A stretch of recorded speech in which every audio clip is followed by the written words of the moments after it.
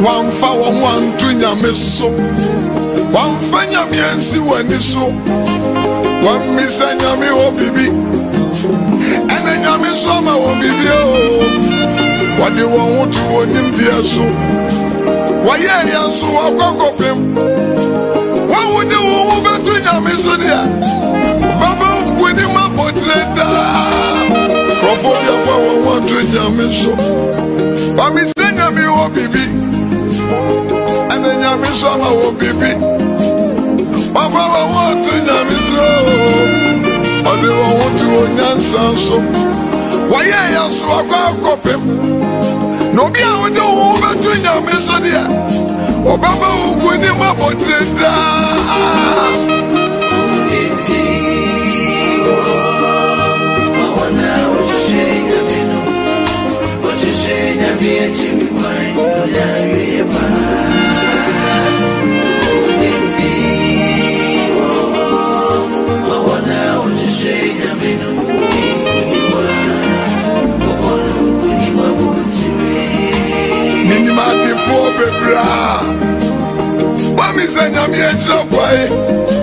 no, I do want to was a castle. Why we went Yami and I will be saying Yamin no. Sabra now diary Sabia. I want to go be Kofi Amponsah Yami. Nanso na kachi. Nanso wansa mefiafiam. Anukusu amiga say. Samra was as yo. It told me actually I would say. Yafaya ni see Yamiso. Namra ya dia sidia. Ya dia semaya o patia.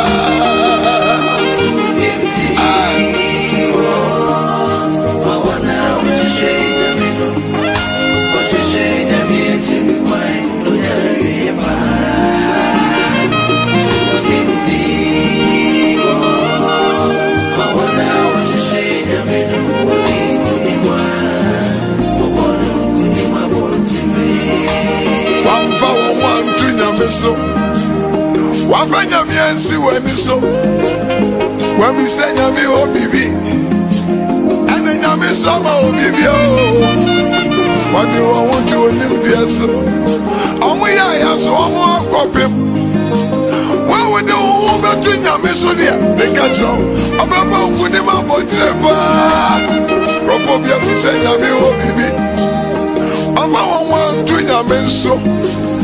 Bami say Yami wo bibi, and then Yami samo bibi oh.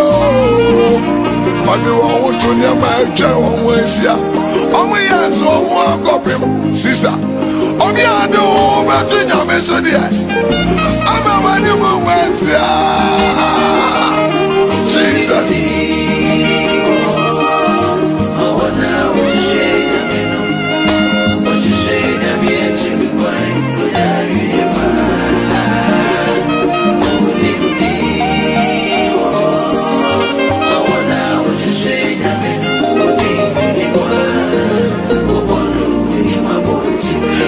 Cow before Ranty Brim. I'm son of the one in a drew. I'm Ranty Brim and I also mean me. I'm Ranty Brim now, who Jesus I owe. And Coco Brim with the idea over to me. I Ranty Ariasia was sorry. I got no Ariasia. I want the man on the sorry beer. You ain't me actually quite wanted. You know me actually quiet and my name Yansa. Now I can't tell me where I go. In the 1 hour period, about one boy. You're one eye, Minia. What's now what did you? One for men, I mean, some men can drum up in moi.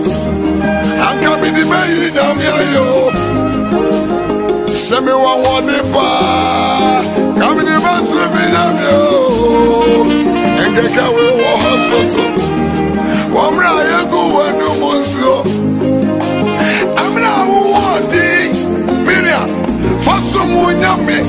What's your name? Inimsikani bi awan kwa sorry da. Inimsikani bi awan nyame etira kwan. Hospital no kakase. So nyame jemi akamesom no. Manugusu amiga zeya. Osha sasiati o. Entra woman nyansa. No wakase mi uyanko.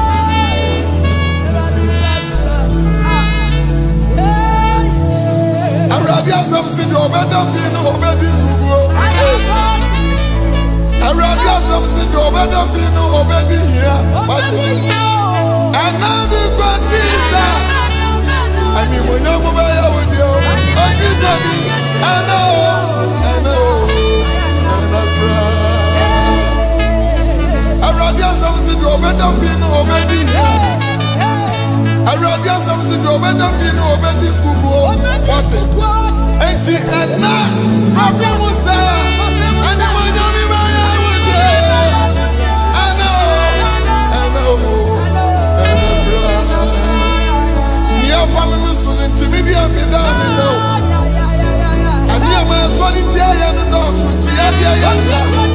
and you so and now the process when you would ever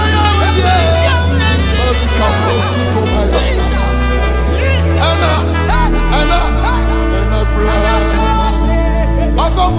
and now because he said, as a free better than us, I know,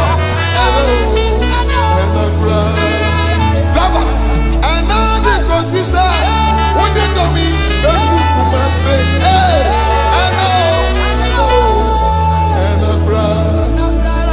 I said, Kenny, and now because he said, what did you mean? The group you are.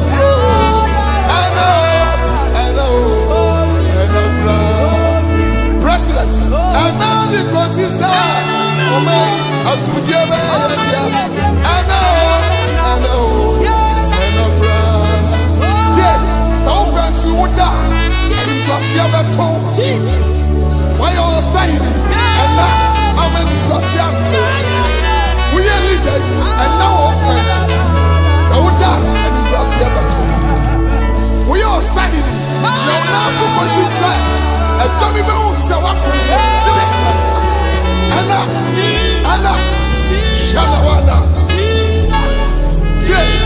about me down to my baby, and then about David and the whole, be very and then and it was his side when he would the other,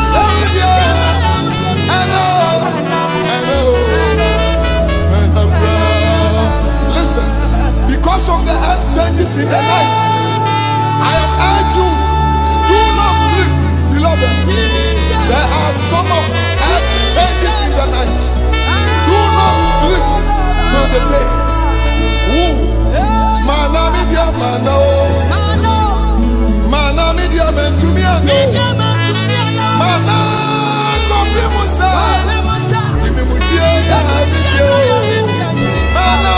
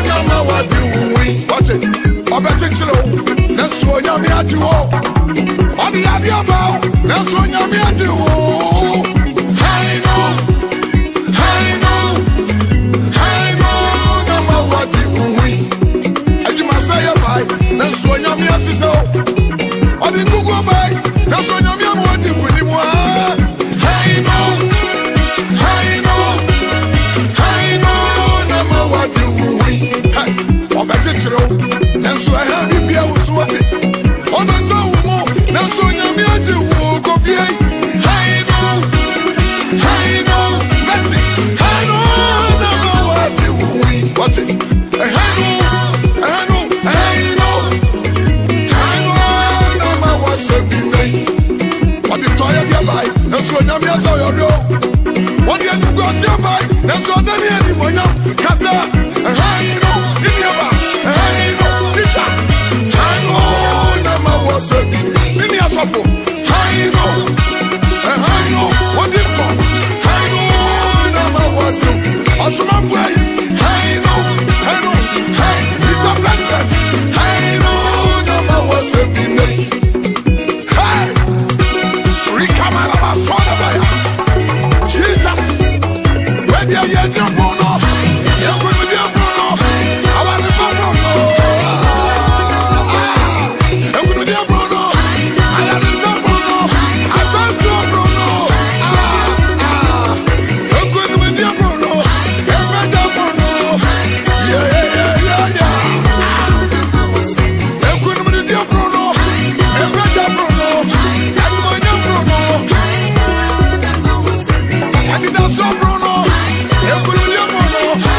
Oh, Kofi Bruno. I'm going to be a Bruno. I'm going to be a Bruno. I am a Bruno. Hey. Okay, next on the bill is another gospel musician. Missy Onodie Obijina stage Yiswa. Yemmo Mpea. Ladies and gentlemen, let's all with a round of applause once again welcome Prophet Kofi Amponsah.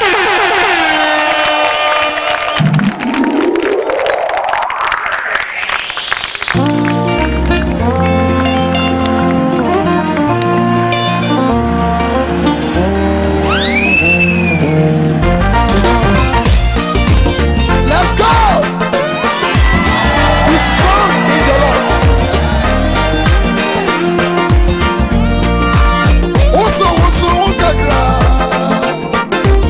Hallelujah.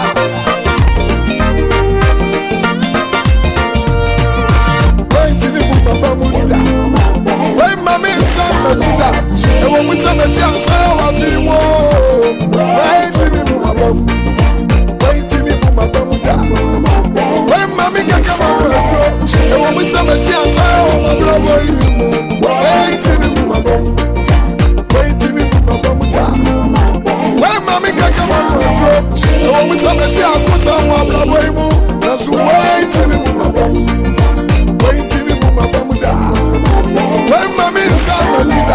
and when we sang the Shang Shang of him, that's wait to me, Mum. Wait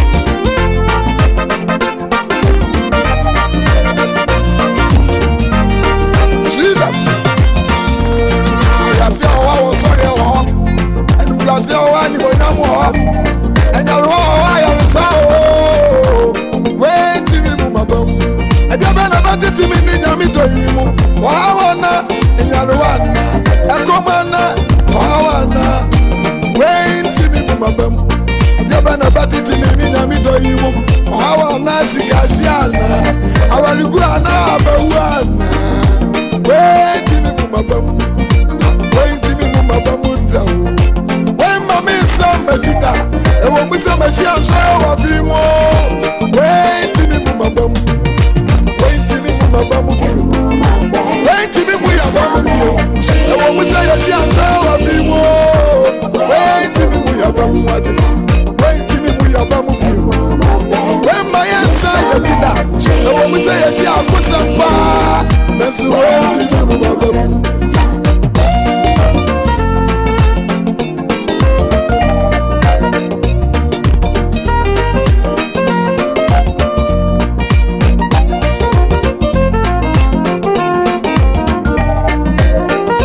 the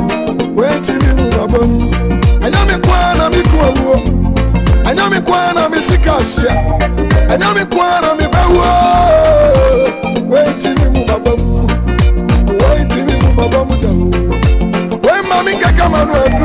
and when we sang the Shang Shang of him, wait to me, Mum.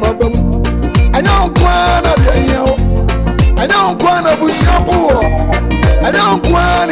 dia wait me mu abam anya nkwa na wadwuma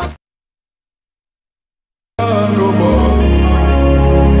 okwa ni mi na go bo edi agwe Ezra 94.1 Ezra 94.1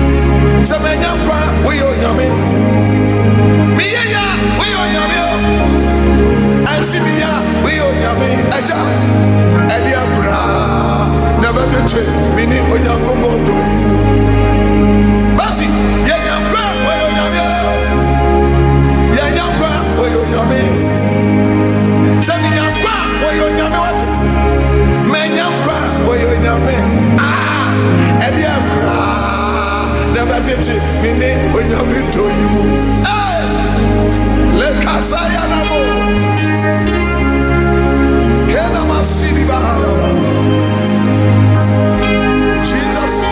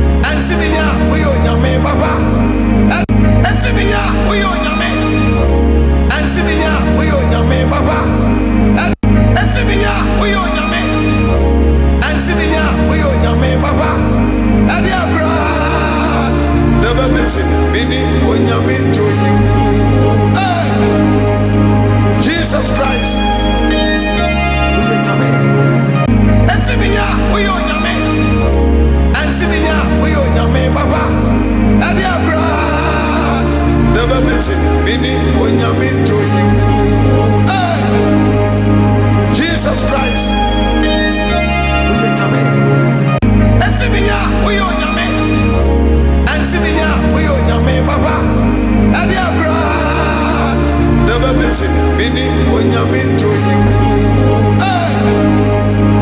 Jesus Christ.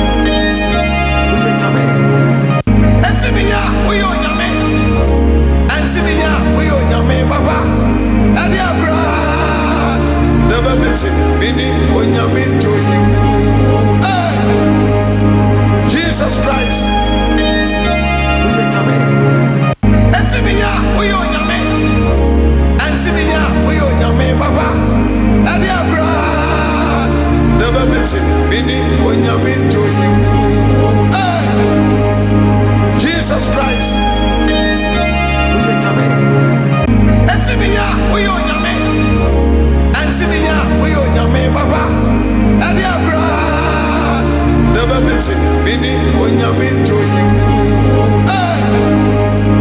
Jesus Christ. Jesus Christ.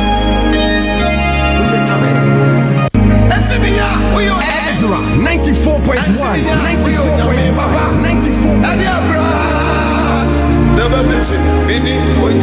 Ezra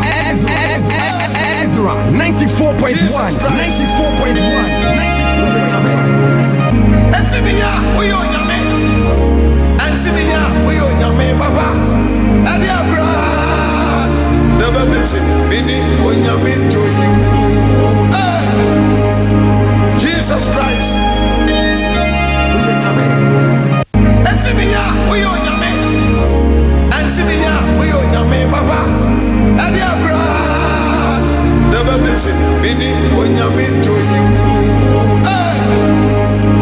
Jesus Christ.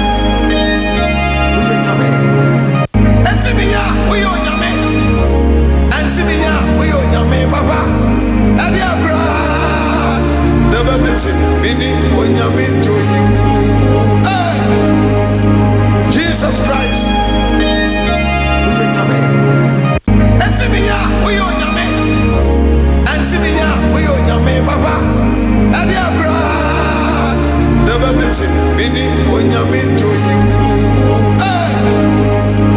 Jesus Christ.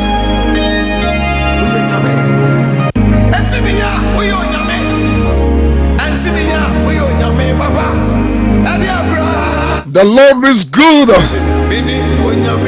He is greater than the power that is trying to hold you back in life. He is greater than your disease that is troubling you. I repeat, the Lord is better, and He is powerful than any disease that is troubling you, my sister, brother in Christ. A very good evening to you. I thank God for this another beautiful evening. Chan kuna ne nyankopon ayetwa ne nya atuduro ko adidi yankunim. Onto tuom from da. Onunti na nyumre wa mama hoden na meso me ne wa behia.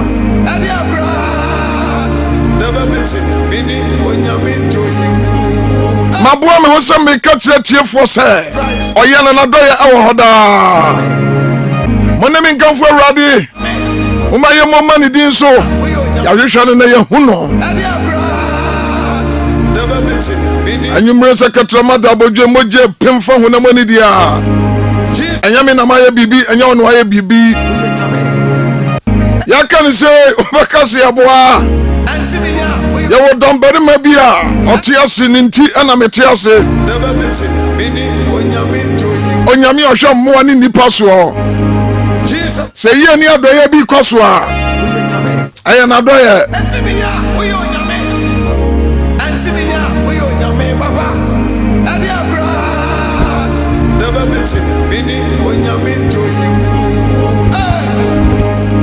Jesus Christ. I want you from your shiny mobile wine. Ajapadi wo wiase ne se onipa badwentwene onyankopon. Ade asombo anyumre ametima ka che one se obadwentwene obole bode obade bosro Epumum pata de anim ne ne anim nyina ɛyɛ ne dia. Meti asiese se woni mumu adodo nyina ona boy entati aka ho na odi arade o entati ase na ka ku wo modako yamfa Africa aka se twam entati ase na ka yam wo mo di obewu bia nyame nim no ate afrim entati adodo ase na ka yam wo mo e wa Africa ha maminka Africa nkoa onyame nim wo nyina adodo anti di obewu bia no ate afrim no ade foforo abehiem Sanyami we na matra ne sra so me no badwendwere ne ho. Na ye hu tumi ekuta no. Ono aye po ano aje o. Obatampa akunafo okunyanka se. Odonfo no mobro foro na bi frɛ na hunanyankwa. Jesus Christ. Na bi so frɛ na hunanya bobrem. Ano mi ba Kofi Bamfo se ye frɛ no Francha ne framre. Ane Franche.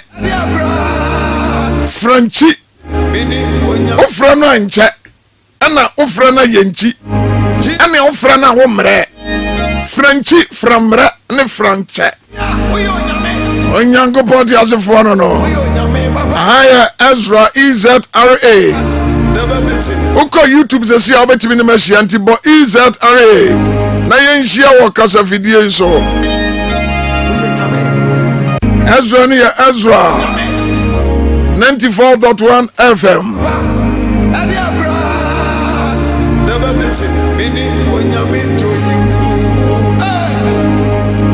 Jesus Christ. Me no trago vise non tu babo. Anyumre mama magana trinkwan. The cousin me was screaming and he did 25th anniversary. That was Chama Rolling Star. Then you easy. I said Ghana 25 years when I was in school. Now and easy. And then I see 66. 2025 now make candy free more. Wow,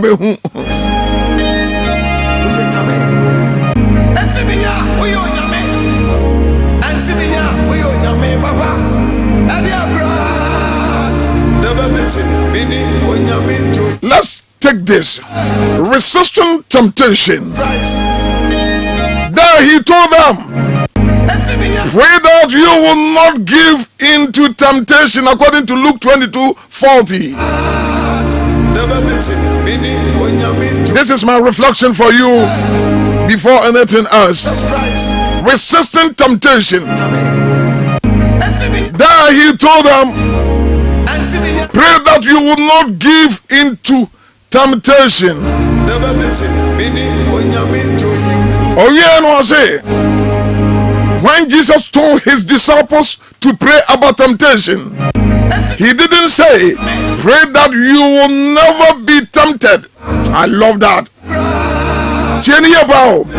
When Jesus told his people or disciple to pray about temptation, he didn't say, pray that you will never be tempted. No, we all face temptation, but God says, when temptation comes, ask me for help. In any area that you are trying to change, even small things, just simple play for me for help. In any area that you are trying to change, even small things, just simply pray, God, I'm asking you to help me make the best choice. It means taking decision is something difficult unless you confronted God. Good evening, precious one. Ezra FM 94.1 and Ezra TV, YouTube Facebook Ezra Radio, Bonnie A very good evening to the President of Ghana, Anado Danko Akufo-Addo. I learned you want to vote our region to celebrate the 66th Independence Day.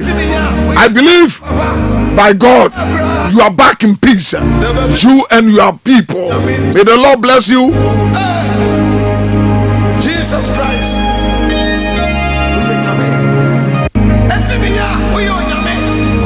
And see me here, we on your man. And the cry. The budget to me, me do you more. A bottle to me, can for message for 05 92,445.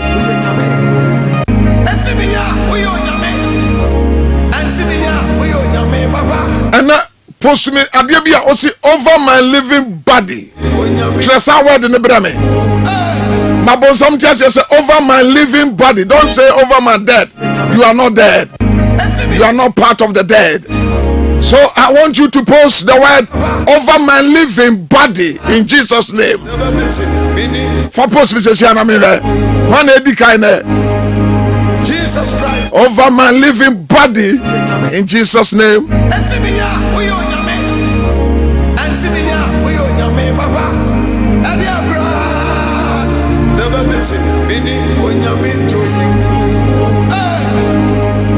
Jesus Christ. Say over my living body in Jesus' name. I must say over my living body in Jesus' name. I can't over my living body. Millicent, sorry, say over my living body in Jesus' name. Kapa over my living body in Jesus' name. Victoria Timati over my living body in Jesus' name. Vivian Adu Amankwa over my living body in Jesus' name. Fia Johnson over my living in Jesus' name. Nana Sewa Nyaku over my living body. Amua Vivian, Tracy Antwi, Krela Ousu, $1 John Kwesi Kweku over my living body in Jesus' mighty name. Daughter of Sovereign Lord over my living body in Jesus' name. Telisa Ajima over my living body Jesus' name. Johnny and the Banker over my living body. Bedu Evelyn over my living body. Meluchia over my living body. Hegabadu over my living body in Jesus' name. Councillor Bronsam say over my living body. We insist on whatever you are bringing to disturbing the children of God peace in Jesus' name. Patience Olongo. Hey, Obino Jumanzo. Patience Olongo. Manso amene watwe no nana me wura kura ntimi ni sa dance no arenti ase over my living body Amponsah Harime, my daughter over my living body. Charles Adupoku over my living body. Susanna Anchi over my living body. Eduana ba ohene ampofuchum Belima wafa ahemfudio. Sandra Osai Papa, Sandra from Amsterdam over my living body. Sandra Nwan Chema Kamejima Minuaba Afia Sandra. Richmond Che over my living body. Constant Ajima Satan over my living body in Jesus' name. Mavis Ofori over my living body in Jesus' name. Janet Opoku. Sadu Hade Bansana Meka. It's in the Brofubia Bruni Bekabi Amimetras here. Donis Asari over my living body. Kwame Achi over my living body in Jesus' name. United States of America. Another Samuel disappointment over my living body. Kabesata. Mami ya Belgium over my living body. There's a logo. Manso I no one miro 2 4 kwentimi siesie. Manso I no one. Who will be no chumanso I'm also daya unhuntia. Anna Mami ya Belgium say over my living body in Jesus' name. Anna Adupoku over my living body. Ebenezer Kodom Amiyao over my living body. Auntie Rebecca over my living body in Jesus' name. Jesus. Mavis Osei over my living body. Doris Asari, Kwame Achi, and not Samuel. I also see a WhatsApp phone no. And living body. Patience Longo Asabaha. Mami ya Belgium over my living body. Ebenezer Kodom over my living body. George Anima over my living body. Yeah, Charles Opoku. And Nasuba yes, papa.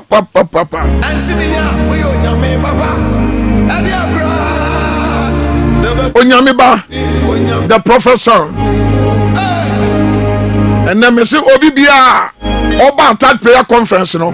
Wobo ahun say Oba obe preach. Nyame nkwa na mbe preach o. Enti unia unim say unim ba brosua na asema me de be so no. Ekura me be yes am nkrofo ya jaba. Mami nyaka. Obu aka pe obe jaba show. Jesus Christ. me besa me trans na me so me preach na me tie bie enti obi abata prayer conference fra brochira the Bible abeto boku say over my living body mama ya bejom and ebe yire papa nana sawa my big brother over my living body Lucy people over my living body in Jesus name. Only a time for the amode baby nyame man, we don't care about you cry. Jesus Christ. Yeah, be call. And then a quote for the day me catch on say resisting temptation. Yes, you catch on say monja na man konso yo monchire say enso hwema. Nemum say enso hwani ba catch Awurade say omoa. Na afa so be change bibi aye abusa nyame ansa. And I can Luke chapter 22 verse 40 ma. 66 Independence birthday.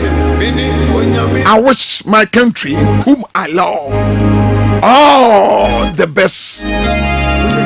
All the best. Amour Vivian. No setback over my living body. Yemmo Mpea. Jesus Christ. Mami macheche boy ebrem. Aframo so. Jedu akudida ankamado amomai. Mpentu ase bi manin kwa abinim. Hidiem. Amrenhwom fo ni nsuta. Kwa jefo nyina sechira kwa aman. Kuwi boduma se na me ma tonsu chebi mo radio ni mo TV ani me mama 66 birthday independence no freely 66 enya hwe kra ye wonkwa male boy Ghana over my living body o bro for na church here male boy Ghana na just over bridge o man no ana male boy so one just am block you say here Jesus Christ chura bro for problem Ghana over my living body just say wa bridge o mother na tell Rebecca Asifi Ahin over my living body in Jesus name. Constance Asamoah over my living body. Jesus Christ. Aswayashi Jeffrey Asante over my living body in Jesus name.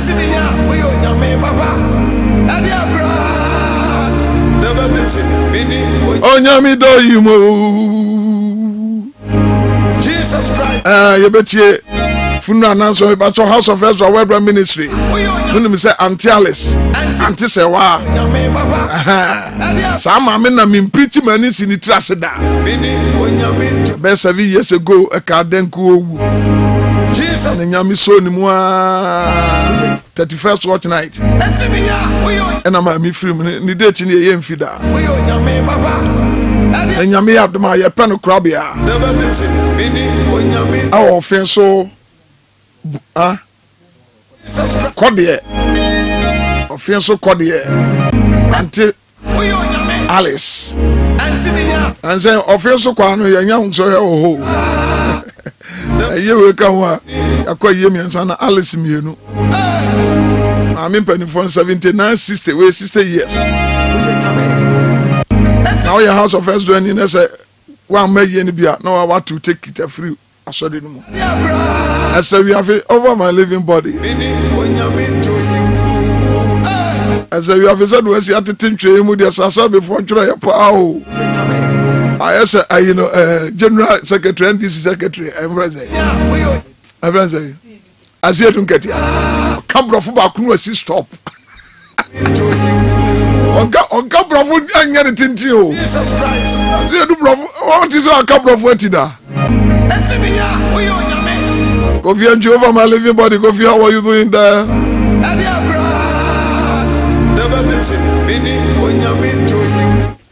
Adom bibi akoso de. Daddy adom na ye kese amayen. Adom aye kese. Aye kese amayen. So bibi akoso. Na me adom. Ene de news bi ama. No ane de nenam ya. Na 66 na kufodo eda na vote ho no koyi ana ma hama ko nti no ko kanta no na ni pacho wa ye hye ye se afibia so wono ne tisu na da ben no ye sa da ben no olma we unya so se ma hama no ko kanta no nti this day into your arrangements that the way me and papa no Nani pacho di kind ba earlier on said this year 66 Independence Day no ombekwa akodi ni wo ho oh sir oh okay na just a dumb from oh any okay fine na me ga say ma hama ko ye so all man no hwia me say me ponto kona olma we di okan di awe o olumai tina metio na mse na we arrangements you so da be enti akwedi 66 ho aba pachai olumai no fire kwa commercials na fe ye ntwa bintum abusiafo ye kwa adwaman so abofo bia daroma na de bia etna se etimi de Yemmo Mpea dwumadie no ebremo na Fobsco Company Limited SD na rent house nkunya papa na himfie ni honom se wo ye adwabo bi wo to party bi eya sorry program bi ana sempo aye bi no obetimi e de canopy papa ye bebo ma dwumadie no etimi agina ba na etimi etumpon no wo de beba bebo ma dwumadie ni hye ne dwumadie nyina so etimi akonkan se ba ne se wo pewo a eye original wo papa ni nyina no eye Fobsco Company Limited waye kwado so betimi di bi ama o manhye ni nyina so etimi etu emponye nukuto natural and essential oils be to say coconut oil we bi wo honom sanso so na kuto papa shea butter yemfram ni nyina no esbina na rent house waye kwado so upebia ba na kachi na wontimi mo bibia so entimi enkonkan emfama na Ezra Strong Time Medical Center na daroma ne yapom din nyina no yenya nkwanya apom din edi wo mu a na ye ne Ezra Strong Time for na etu kese se eba ne se yade wabi agini pedua na boso scan bi na waso kokocha wadidie mu nsem nyinsem mu nsem woni nyina no wombetimi ahya abo amanhye no etimi akonkan na yonkoda no da na ese no mukefo so e kasa abusuako yi hu bi ye buta e kase nsi ba bibia wo bia no ye de apomuden ebrewa limitation bia eni ho nti sa wo ye obrempon bi wo ye ohini bi ye titiru bi empo wudi bre ne wudin e won patamu nti wuntimi nkodi ki so wa ya sabia no yonkoda fo betimi abo na waba fia ma bibia so etimi aye krabehye na won hihie no apomuden nsem no etimi akonkaze ban sa wo pa ato edu ye papa na ne bo da fom no enu so benya bi wo Cresari Pharmacy ni nyina no ya wo ahwema so enkwanta House of Azura asafo no ye ben no ya na wo fra yen wo 0545 175440 0545 175440 afi 0201 000441 0201 000441 na woni yen etimi abonkomo original sequel in Maryland, USA. Abochiman Muna onam so de Corner Classic Boutique aba. Enta die nyina de ye ma de ye mema de ye mofra de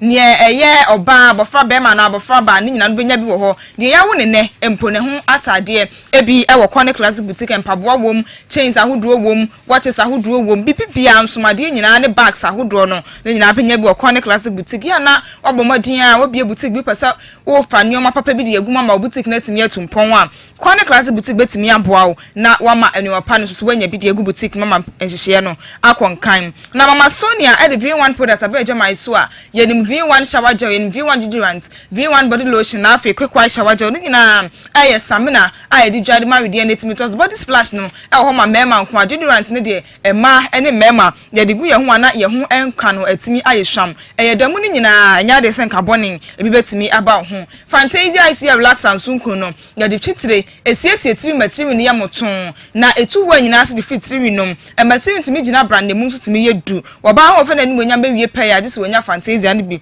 na watimi de bi actually for 0207667752 0207667752 afi 0302668420 na won sanka sa ne pay bi na won so so sa wo koton ana sa wo use no won so watimi de hihye nyina akonkan na hyane nso se nyame ya adom wa kina brada anopa no nsia na House of Azura Worldwide Ministry Miracle Service ya de ebrawo ewa shoma so enkwanta anya asem kuma penada bia na bewa kwan mu nti ekina so de no ya bobo ho kwan hwonko so no so bewa kwan anopa no nsia afifia de bia so watch night service ye no so ekoso ewa shoma so enkwanta House of Azura Worldwide Ministry kwasi ada enso so somo a eno so ye hwonko eno so bekoso wa shoma so enkwanta afi kwasi ada ho mache bia no 9 ade kosi se no nsia ebebo no na asem eba wakwemu ewo Ezra TV Ezra radio so eya homache no 9 ade go se anopa no nsia ebebo etwada ene ye wade bia nso no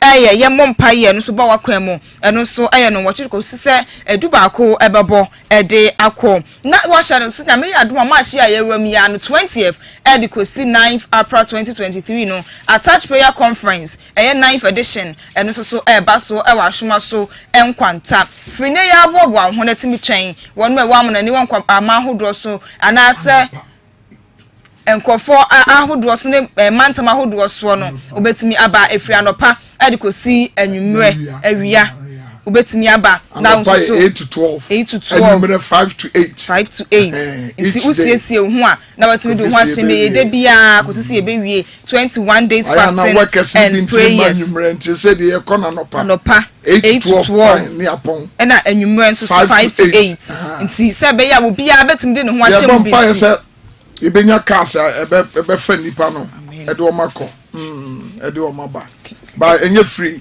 koka nyanyira na ye dia ntinka kasa mi pe free car enti me pa we ya attach prayer conference ho hyehyeye ene hu dwumadi ahodo na ye de atomanim no mo mantama ahodo no baba na register ma ye hu se be ya nso ye betimi ahwe bia ya ba beda ene wapom de nsam so ye betimi asiesie ema bibia no atimi aye krabehye ede ama dwumadi aye die no Yemmo Mpea dwumadi ye wo live Ezra TV so ene afei Ezra radio Facebook no enso so House of Ezra YouTube House of Ezra on YouTube care for Ghana ko no yegusu aye bo ho daru ede che o manfo ni adofo mo pepa se obetimi aba beboa na yesiesie man na mani mpunto ni ye die atimi akonkan mesra wo fa homan WhatsApp number fa udin ena afi original na sa wo country awo mu fafa so bra wo marital status wa ware na sa wo ware ne madodoro awo no fafa 0592 033530 0592 033530 fafa so bra na care for Ghana yentimi emfa wo enka ekuo no eho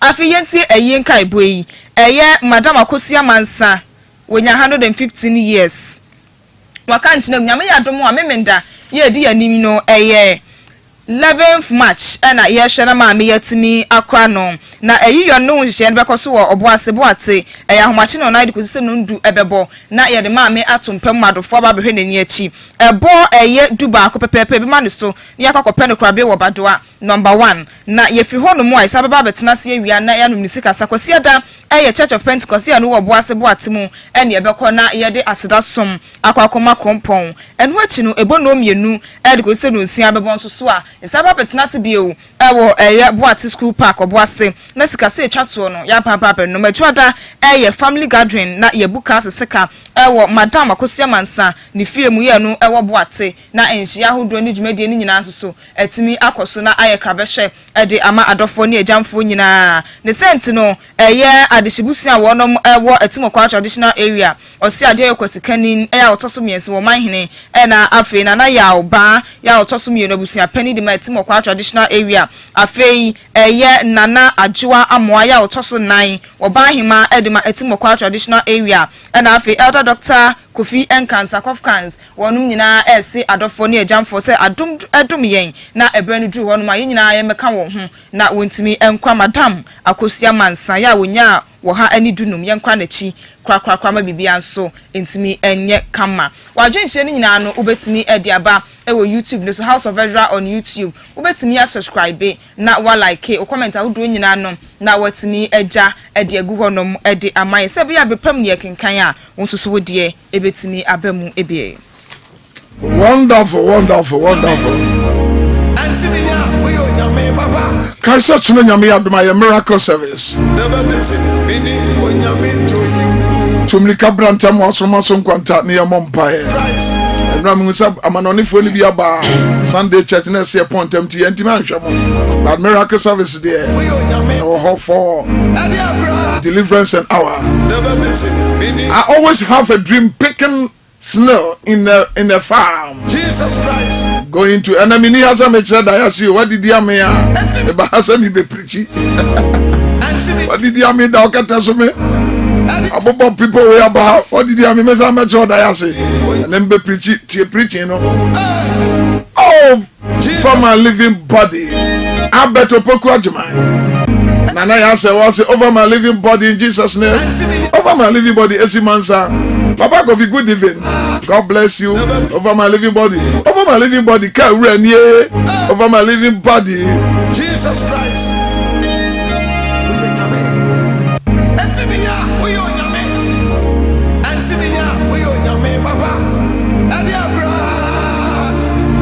Mama said, "Wow, social worker, what's a living body over my living body?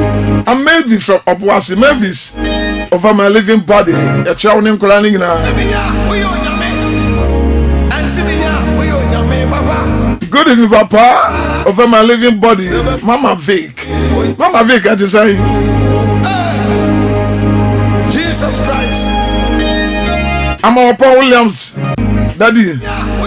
No setback over my living body, over my living body in Jesus' name. Rejection over my living body in Jesus' name. Over my living body in Jesus' name. Shasopoku, House of Ezra, Italy.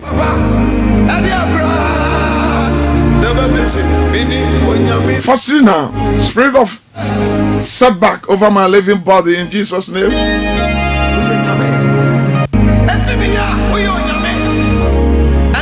I'm not Jima over my living body in Jesus' name.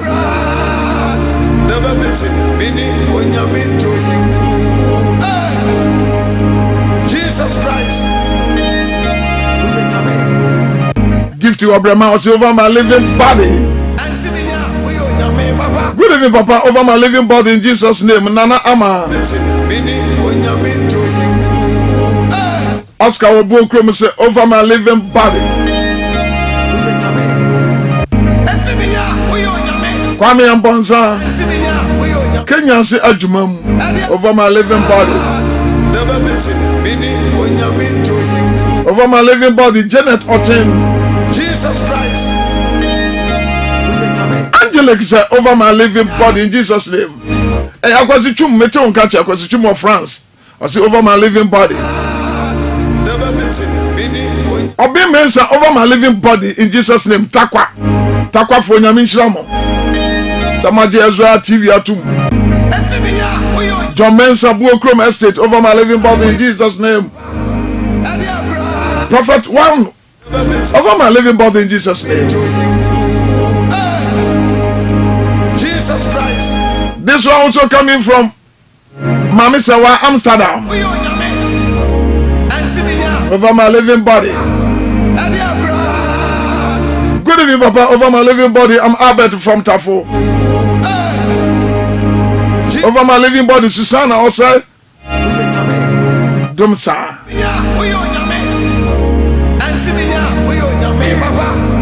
The messages are coming.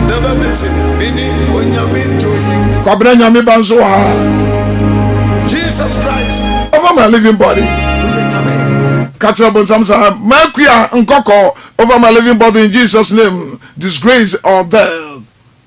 Oh my God. Where's the wine free? Mercury and Coco. Okay, I have read. Auntie Rebecca over my living body in Jesus' name. United States of America.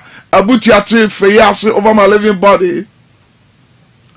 And this one coming from Nana Ajua over my living body, Canada. May the Lord bless you, you and your household over my living body in Jesus' name. This one also from Kevin Nilamte over my living body.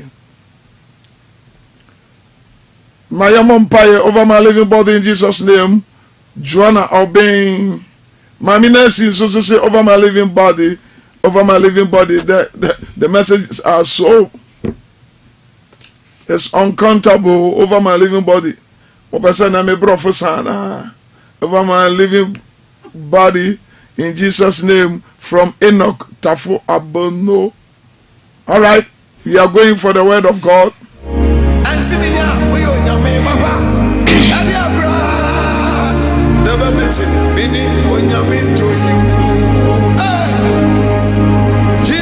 Cecilia Mensa Waha, Collins Adu Frimpong, Juliana Boatin, Matilda Donko, Katie Marfo, Kingsford Asari, Kwame Nkrumah over my living body. Kwame Nkrumah. Milo, amen and amen. Let's go for the word of God. Yemko Eradi asemu. Whether we like it or not, Say ya po, anayempo. the word must happen. Ewasa asem no eba. And it should be established Na ewase yetintim. in your house, Ewo ufidie mu. your business center, Wajuma bia ye adwuma. even in bed. Empo wumpamu. The Lord Eradi is always there. abribi owo ho. Amen. I greet you wherever you are connected with yourself. Metia ba bibia wo do ho ahye dwumadie yi mu. Meditate by God Dwenjen Eradi ho. is so important. Enu ho hia pi. Calling God Say wo fra Eradi in your territory ewo kokoa mu. is meditate Enu ene se wo dwenjen by Him. ne ho. We love Him Ye do no. because He's mighty. If you say wo kron. Amen. Amen. I have told you severally Maka kire on pempi. that He has given me this topic, Say wo ma me sa asɛmti. that survey to survive. Say hyehyɛmu na nya nkwa. Amen. Amen. That is the topic for this year. Ɛno ne asɛmti wa afi mu nyina So mu. we are treating it. Ɛno ɛne yɛ kyerɛkyerɛ. And we have almost 2.5 or 3 months. Na yɛtwa mu bɛɛ sɛ busumi mienu ɛkɔ ne We are busumi on it. miɛnsɛm a no a yɛwɔ so. Remember, Kai tomorrow is Tuesday. sɛ ɛkyena yɛ benada. Miracle service. Miracle service. Amen. Amen. And those who will be coming for our 21 days fasting and prayer, name attached prayer conference. Wɔn a bɛba attached prayer conference ne so Your bi. name must be registered. Ɛwɔ sɛ wotumi atwerɛ wo din. The elders and the pastors are there Asɔfo mpanimfoɔ ɛne emu nkumaa ne wɔ to hɔ. assist you. So obetumi aboa wo. Nowadays, people are not serious. Ɛnda bu sɛ mu na bi mu ɛwɔ hɔ a wɔn anim Some rɛ. people can come Nkɔfo betumi aba. without amount us. Wabra a wɔn kan They yɛn ho. can come for another agenda. Wɔn betumi aba botae So foforɔ mu. we have mandate ourselves Nti yɛn nso yɛsi yɛ tiri mu pɔ to record everything. sɛ yɛbɛtwerɛ And there biribiara. is accountability for everything. Na akontabuo nso wɔ hɔ ma So biribiara. after the program, Nti dwumadie n'akyi no, the leaders and the elders akannifoɔ no will ɛne give the asɔfoɔ no account ɛde ɛho akontabuo to bɛba. the headquarters. Ɛde abrɛ So asɔ it's kɛseɛ my mu. heart desire Nti ɛmakoma so adeɛ that every branches sɛ nkorabata biara no should support not less than 3 ɛbɛtumi aboa yɛ a people ɛmu to come. nkɔfɔ mmiɛnsa To wɔamfa experience. bia ma nkɔfɔ mmiɛnsa obɛtumi abɛhwɛ So dwumadie no. support if the leader Nti boa dwumadie no sɛ on that branch saa cannot kandini come, a wɔwɔ saa nkorabata no mu ntumi mma a, support people to come. boa foforɔ mu ntumi mmra. Amen. Amen. We thank God. Yɛda Awurade ase. Here we go. Yɛtoa so. And like I said, Na sɛ madi kan aka no, our top theme for the year 2023 yɛasɛm ti ɛwɔ afe 2023 mu no, says survey ɛne sɛ hyehyɛmu to survive. na nya nkwa. So many people have gone. Nkurɔfoɔ pii kɔ, ɔmawu kɔ. They couldn't survey. Wɔma ntumi anhyehyɛ mu. In that party, Saa beaeɛ hɔ a yɛgye yɛni. people went. Nkurɔfoɔ kɔe. Some people survey, Nkurɔfoɔ etumi hyehyɛ mu. others die. Ebi mu nso so efiri mu. People went to school, Nkurɔfoɔ kɔ sukuu mu. others complete. Ebi wie. Some people couldn't. Ebi nso antumi anwie. So survey Nti hyehyɛ mu to survive. na nya nkwa. Amen. So many wedding ceremonial clause. Yɛwɔ dwumadie kɛseɛ pii a ɛkɔ soɔ. Wedding. Awadeɛ dwumadie pii a ɛkɔ soɔ. Many people married. Nkurɔfoɔ pii ware. But when you go to the KMA, Nanso so wokɔ KM a you can hear wotumi te. that when 200 people or couples married, Sɛ wɔafoɔ bɛɛ ahanu aware a within year, afe ntam no 150 collapse. emu bɛɛ sɛ wɔ ha ne aduonum na egu. It's only 50 survive. Aduonum pɛ na So can I ask you, Nti mɛtumi are abisa you going to survive? wo ba bɛ nya nkwa. We are sure so be nyankwa. We are sure say djuma e be yi. Gidi. We are sure say asori e be yi. So everything that will survive Nti adeɛ bi a ɛbɛnya nkwa no based on God. egyina Awurade so. And we have two optics. Na yɛwɔ nhyehyɛe mmienu. Survivalists Sɛ odeɛ wɔ no anya nkwa no should know the salvation. ɛwɔ sɛ wohunu nkwagyeɛ. We have physical survive Yɛwɔ honam mu nkwa and spiritual survive, ɛna honhom mu nso nkwa. emotional survive, Tebea mu nka finances ɛna afi sika mu survive. nso so nkwa. So what I'm based for tonight Nti deɛ megyina so na anwummerɛ yi is ɛne sɛ survivalists. deɛ wɔ no anya nkwa no So your survivalists nti wa wonya enkwa no will be eternity. Eba be wonya daade. When you survive, so wonya nkwa your household ufiefo to survive. Enso benya So the nkwa. last day I learned Jesus said, Today chato mitu ase Kristo ka se. I rescue one, Sa meje ba ko a I rescue all. meje dodo na. Amen. Amen. May the Lord bless you. Already Yourself here. So do ho ase dwumadi mu. I thank God. Me da Awurade ase. I dislike to preach what some people have preached. Me before. pesa me kan de obi adi kan ya kapen. I always want new. Abebia me pefoforo. A mother who always gives a new meal. Eja na abebia wodi aduane foforo ma no. The children laugh. Emma edo no.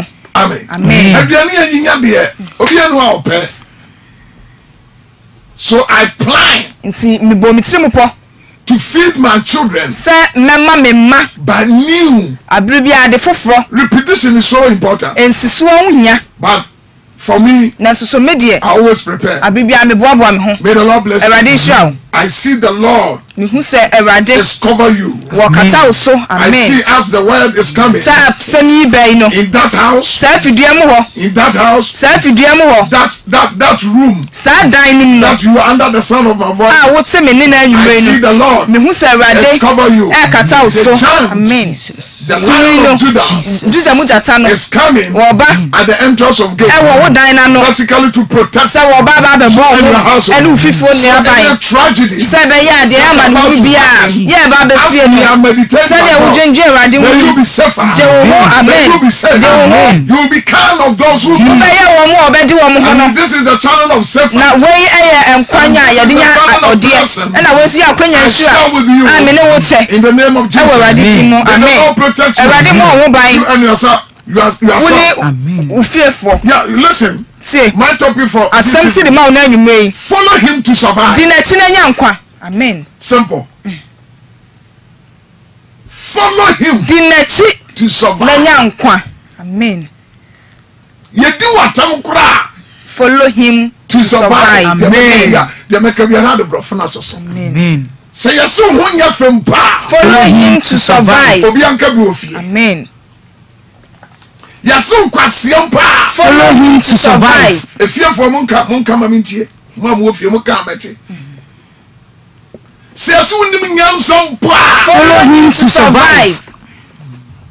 Yes, here. Follow him to survive. Yes, one count. Follow him to survive. Yes, so bad bay. Follow him to survive. Okay. Follow him to survive. Di na chi na nya nkwa. Can you go to John chapter 6 verse 59 down? Na yentie nyame asempa. Ai. Yohane asempa. Ai. Etinsia chemu aduonu enkron de ko. 59 no 59. Yankon kakra. And Independence Day. Aduane am de ma wiase no. Bible say Oricheche Capernaum hye de mu no oka ye nu enti na suafo no piti ye no woka se asem ye den hwan no betumi atie na Yesu tenka woni mu se na suafo enwunyi ye hu no ose won se ye tum suntudua na afei se mu hu onipa bane se okosoro fa akwa kane no nso honhom ne de ema nkwa ohonam de enye hye nsem amaka no ye nwe honhom ne nkwa na mu binum wo ha wonyi na Yesu ni wona wonyi nienu frifiti ase. Amen. O check aso afade. Amen. Shase bi. Am chom mitimu bi Yohane sempa etinsia nhemu aduonu mu nkono de ko. O cheche Capernaum hia da mu no ka ye num. Enti na suafo no mu piti ye no. Wo ka se asem ye den. Hwan no betimi atie na Yesu tenka woni mu se na suafo enwunyi ye hu no. O se won se ye tum suntudua na afei se mu hu onipa bane se okosoro fa ko a owokane no so honhom no de mankwa ohonam de enye hye nsem amaka no ye honhom ne nkwa na mumu binum wo ha wonyini na Yesu ni mo na wonyini no fimfiti ase ne de obeyin ama no na oka se ye nti na maka kyerem se obi antumi mma me nkyɛn gise agya no de amanansa kyemu aduasansia efiri no so no efiri hokoro na suafo no pii esan wanachi esa omochi na wone no anante bio ena Yesu se du mienu ni se mo so obese mo ko bia na Simon Petro bua ne se Awurade kwankyɛ ne yenko wona woda nkwansɛm ne agye adi ne ehunu se woni Nyankopɔn kronkron no Yesu bua ne se enye me na mayi du mienu yi ana ensum bu akoye obonsam ono ne Judas Iscariot Simon. Amen. Can I speak to you? Metumi akasa akyerɛ wo. The things that will reject you to not follow Jesus Christ. Eniyoma ebepo ma wunni Kristo akyi no. Amen. Edoso. Beloved, the things which will get you back for not follow Christ is more than forehead. The troubles that will get you back for not mentioning the name of Amen. It can be a marital status. Husband. See if he doesn't know you. Your wife can also be a problem to you. Say, do maybe notice or baby the new about radio so. Lovey, I am dying, sweetie. Honey. And to be ready, I say, I'm going for 80 or madam money at the pay. Me wa bia bia ntinyame apagya me me hu se me no obi anante bosome kura enka no wasem bone nkyere me amen obi a me na nante 1 month no me ntimi nse no amen because me ni honhom a ye de se nipa metimi me bu betimi afu nipa no but so me se obi a me na nante da no me kai se da kwoti kwadu ba ko bi ma me ye da edi ba ko de kwadu ba ko amen enti se woni honhom a yede cover nipa what you say na wo honhoma yede say nipa oyi edie oboa onu de ntanya me de me kosa no me wo honhoma me de bone che amen enti se me no one nante na obetima say me ba me tie ha me amen de maka say o sa me da ase enti nyame de me tumirika nipa nti ase amen because nipa dwem bone wo utiri mu no nyame wo hom ntimi nyusu amen Mimi ti agi nyame oboso ne ase ena betima say me ona betima brama amen born of whom be antimi say me amen because me say you bomb naked kra nyame be hwe me amen Yesu hu wo madwen say ei na mo niam ma yama mo ni we mu nyina nu mo nwinwi e dia ne me nante nwinwi o se mo nwinwi dia me pancho mo be ko bia na na Peter ye bold no ka say Rade wan chen ye nko me pacho papa me nko hen una wo dan kwansem me ko mama ko ye den adofo muntie nipa wo wiase 9 billion kaka na 10 billion metima ka to say emu 7 billion eye nkrofo a omu nyusu o madwen nkrofo na editetma o enti enche no akoto nsohwem enche no anyamane ya obi sun fidie pe no akotom because no homa nyame de ma no se onso dae biem onhade enche no akonkludu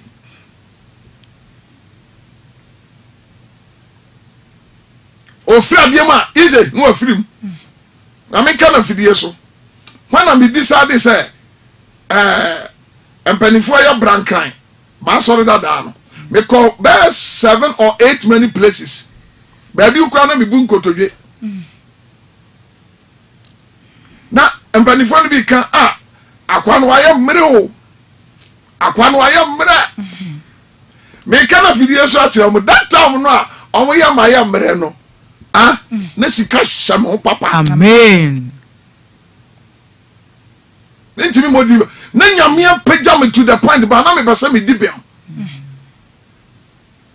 baby ni edimatem na mahwe okay na me pese Yesu be di ma afa amen because o ma me no mo deal no enya physical yes minim asomafo mu tu nuro minim elders mu tu nuro ana minim dickness o mu ya baifo ana me no mo deal enti se ma ho ode anya den a o be finish me enti baby no mabu nkotodwe na o mani age yesi akwa no ayamre o na no de ayambo pa na no hwa na me pese nyame be di ma afa amen die ntia na me pese me yesa se me kon ene hawa obi abaka so on se opa continue and yes amen amen na wa wo hwe mi wa ne dance yes me kwaso no 22 years ana me free mu mfiansia and march ni mfiansia compare 22 and 6 while you are the witness so eniema bema wo free onyame mo no edoso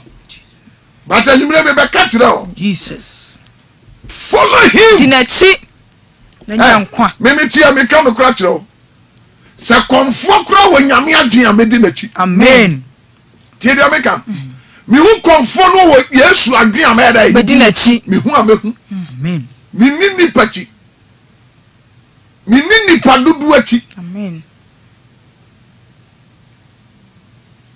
1 John 2:15-17 say eni nipa dudu achi na nkwaye bone amen yes enti this is what I can share with you. nti we ni de metimi ni wache Let the faithfulness of God follow him. ma awrade ne no kradie no eni Let the wachi family in God follow him. ma abusia wa awrade mu ni nachi Let the fatherhood of God ma follow him. ejane ye wa eja mu ni nachi Let those who have been favored ma wo a follow him. awrade adomato won so ni nachi And let those who fear God na ma wo follow him. wasu awrade ni so ni nachi Let those who can forgive their brothers wo mo be try wo mo enianu forgive fo him. acha wo mo no eni And follow nachi him. amen Those who have been freely wo mo aya wade Out of wo ho danger. afri ohaw mu should follow him. wo so mo so di nachi amen Let the friendship in God. ma ayonkofo a wa awrade mu no Follow him. eni nachi Let the people who think they are frustrated, ma enkofo mu hu ni se wo mo Follow him. atiti mu ni nachi my youth me mabunu who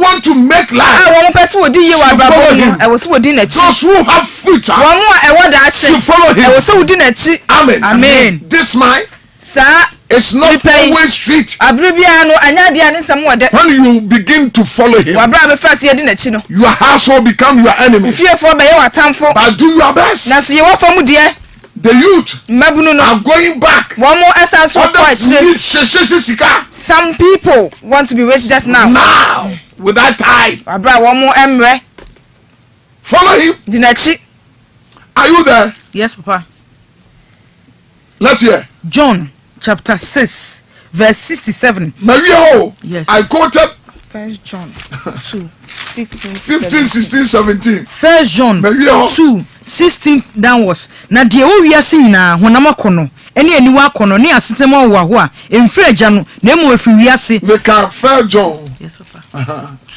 15, 16, 17. Go. First John 2:15-16 downwards wiase do ne Nyankopon do ati wiasem mu no wiase na no ma wo wiase so bi do wiase a agya ne do ne ne mu de o wiase nyina honam akono Good. ene aniwa akono ene asetem owo ho a Mami ka bibi ni tie. Amrante mu tie mi ye pa.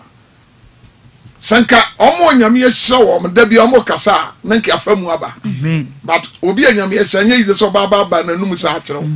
Ntimi ame ba ma num trase na tie me. amen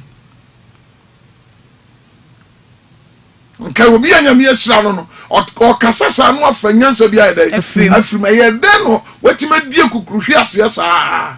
Me da bia me kasa me po obi afa na damfo a obi a wahwe ase no watima ye dai. Sorry. Asoro na me pa na damfo no obi na say how did you get there? then I would drew ho Ye den papa ye te sa wo to fam e den watima asore.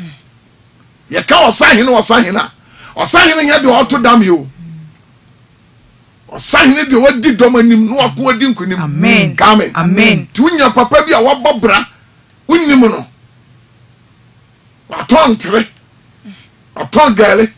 Wagina kwa ho to hanky. Desta. Na na hu so gina ne na so. No akon nche no obisan se papa ye den waduru ho. What you say? Unya sofu bi. Sofu no unni no. Ebi kra na na bobol. Ano dia so baby okonya ne tumi dia wontimi nkyere.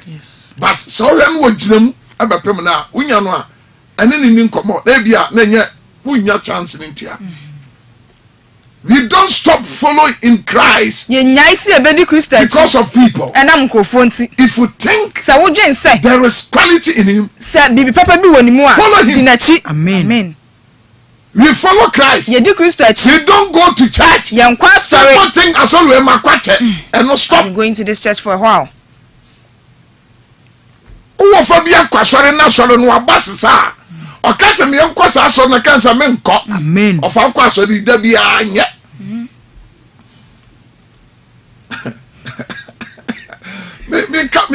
wonu nipa o mutie me me kanu kura amen amen me ka mo se me boa me se da me hwehwe mu se nyame kwa ne betima boa me se me kan nyansasam ene kwasiasem a kire nipa amen anyam kwasiasem me se me so kwasia o ba nsam a me ka no nipa kakra bi na beti ase amen amen amen da bo se me ye no na me ko Jesus sana me nyame bo me no ban ya hu me betima ne wa joku sa me no ban ye se de ase me nya hwe no ba me no ntam tia na hu se me ye bibi yes me ben wa me ma hu me no ntam tia na mo se mfa so me so amen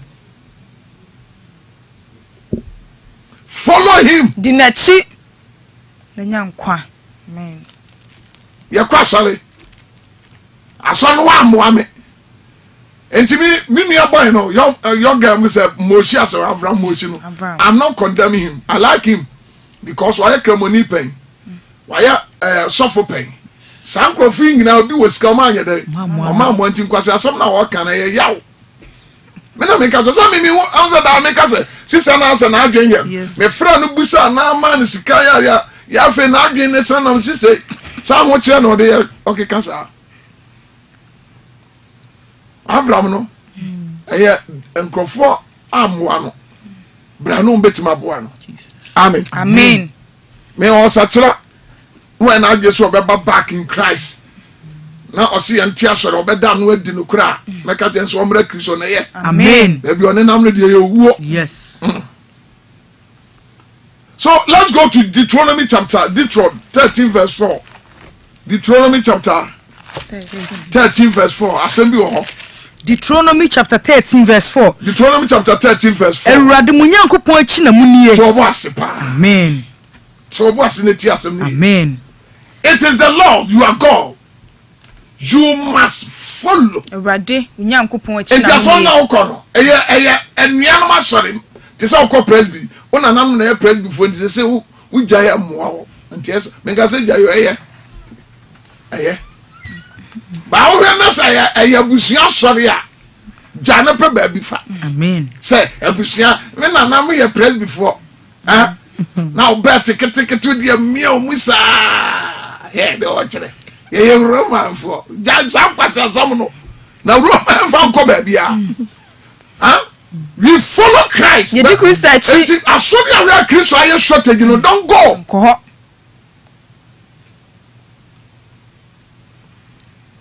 Christ aye shortage enno me ko dan na some program bi ye de mic ma me na hu sen obi bu fa so on me left side ti me bedru fie na Awurade ma revelation bi no ka jem se hwe o ka so wa na ugina o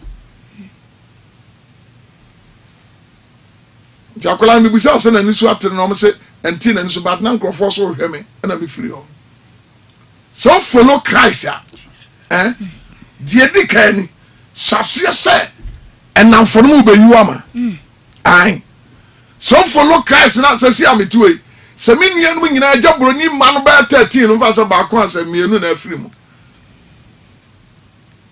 na hu se me nua no nyina adi machi collection bo wo me na pepa bosom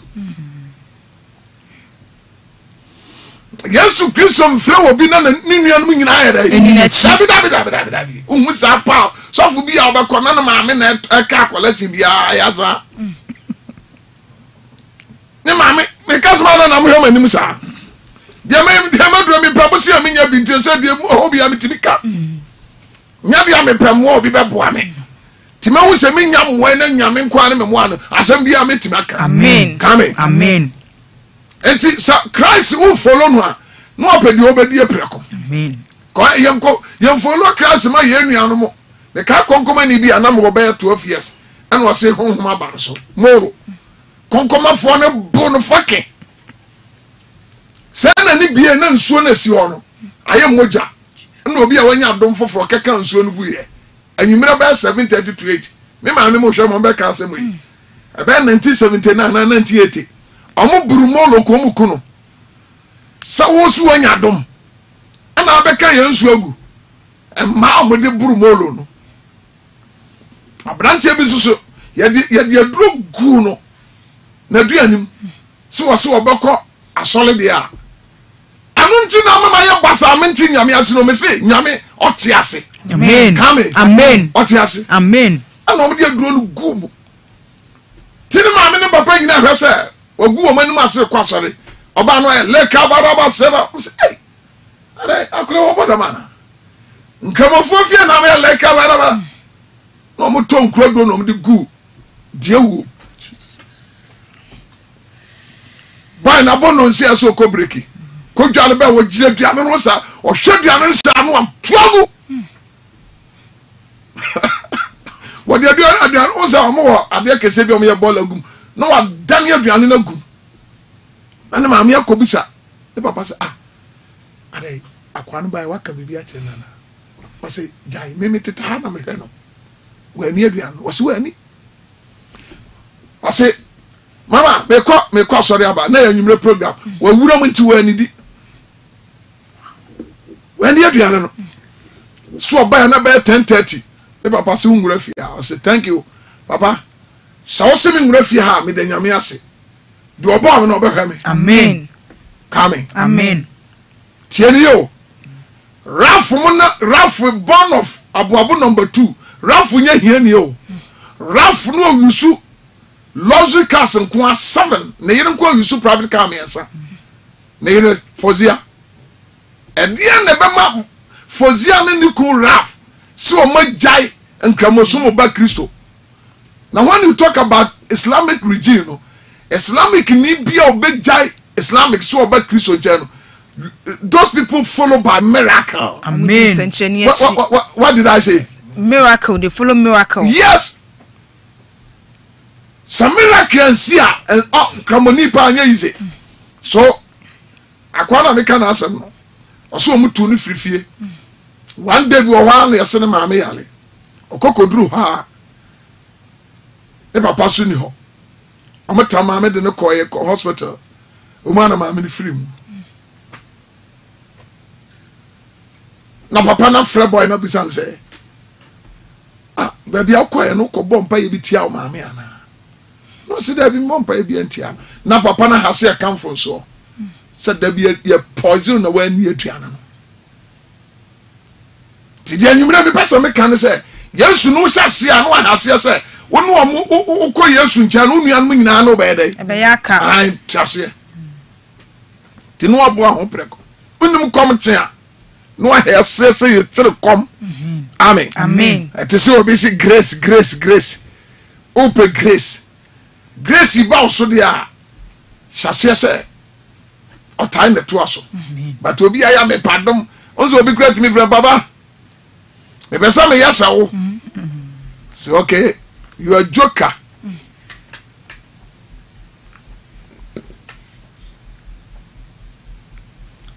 Roman 8. Fami free 31 if 2 mirika me enko. Roman Akinka o Roman fo nwuma etimotwe hyemu aduasa baako. Bible say na afa yebesi yenum ho den. So Nyankopon ewo yafa hwan no ne yebedi asie. De wan kame ye ono ane ba. Na emom ye nyina nti oyi nim aye no ebede na onfa ade nyina so enka ne ho emedom yen. Hwan no betuto ye ne Onyankopon a wayi yen no ano. Onyankopon ne di obubem. Hwan ne di obufo Kristo Yesu ni di owuye na mpo wanyane na oti Nyankopon ni fansa so na ensu odima yen hwan na obetete ye ni Kristo dom awunyehia na ahometia na ota na ekoma na adagya na ameniya na enkrante se de watwere se wunti okuye den nyina obu yen se nyante a wobeku yen na ensu yenum nyina mu ne yenam de odo ye no di nkunim bu so adu ba bi amese opese Kristo chipa na wudi a di Yesu Kristo koto akwa bi who so sale ya bia wie no kan say masa free kromi akọ ni freni no was free ha na dey ko because some masa ya de no jamsi dey from muslim kromi ha no women so mba sro sa ko visi obewu bata na wani ate no nti me kan okra che ofidie so ofa Yesu wi a ofiefo okra no ba yaka na so mane haw amen. And now people are follow flesh. I'm telling you. They are following their own senses.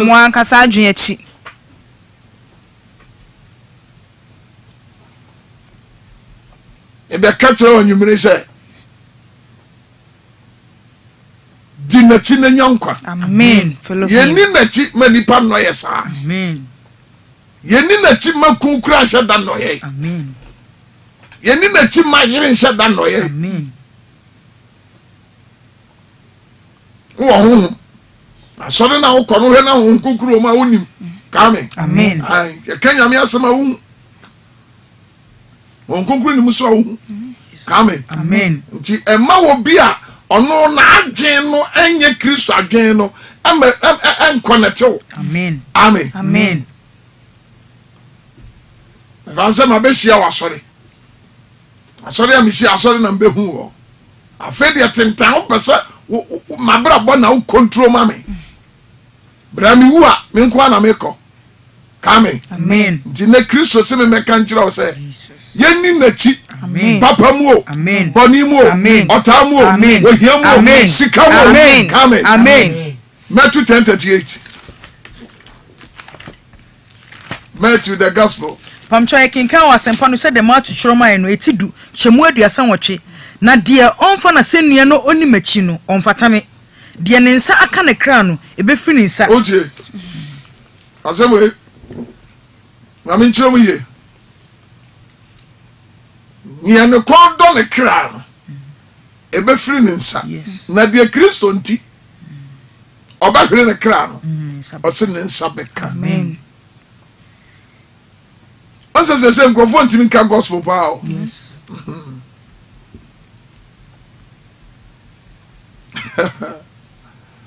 O console mu kra ye preach obi timi say asem we de ye akwa we na se no. Ha? Nyame asem ba obi adwene no no. O say asem we de e ya masem pa na ye kan. Nu wa yi ne hu afirim. What the sa? And then we catch it. When I want follow Christ, no. Wa bo wa dwen asenu am say papa mu obani mo one side. Amen. Amen. Amen. To aso.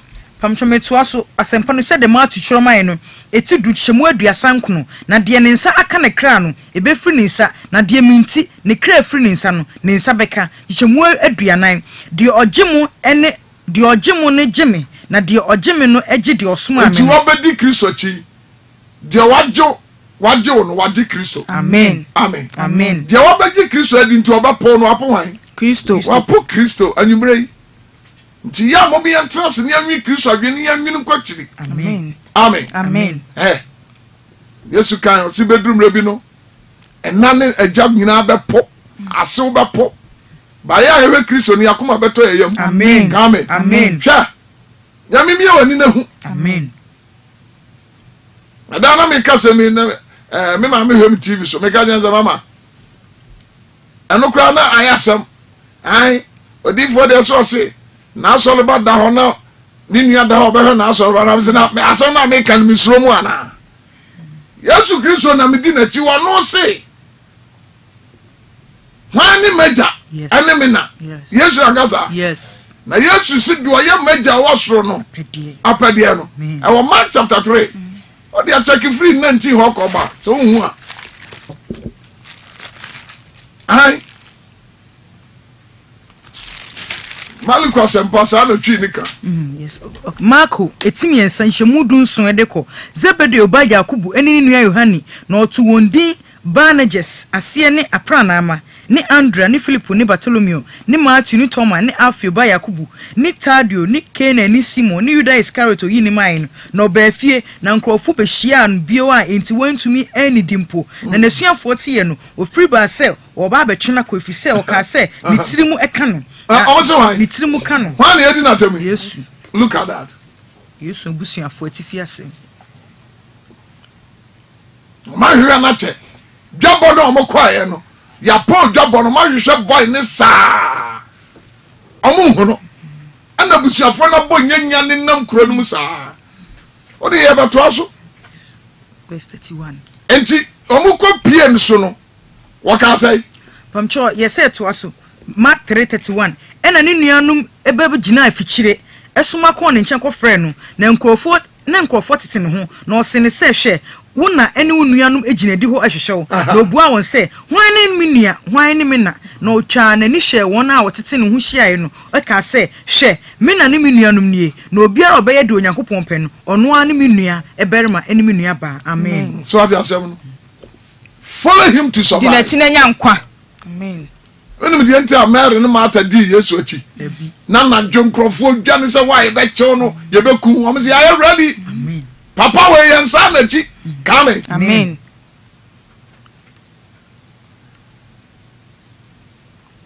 Sorry ankwa wo mu no. Se nkwa wo mu a obetuma kan se mensai. Amen. Amen. Se Yesu di hina. Amen. Amen. Eno ye kwa so asem bi si. Ono sister bi hyenkom. Samo amu ba so no. Samo hu. Ono sister. Ye pa na mse mpanifo am consult no. Ah? Untiti no. Unchurchere. Amen. Amen. Ye ya. Nye da bia nipa ba ko na eso he dey. Ashankom. Ai. Ne Christopher mamu awo asode a adwemponi nti. Nkom shakra ntimi mpie mfiri ba ma bia no. So one church and one church. Amen. Amen. I am me too. My sorry Ezra. Obu obi baye. Now a sham come na nya kura metretre no. Amen. Amen. Amen. What we are training in commission want man ya Amen. What man shall be.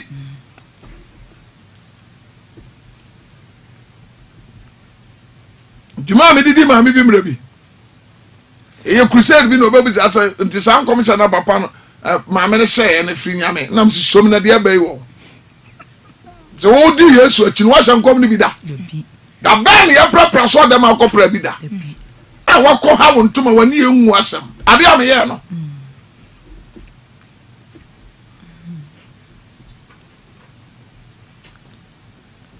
John 12:26.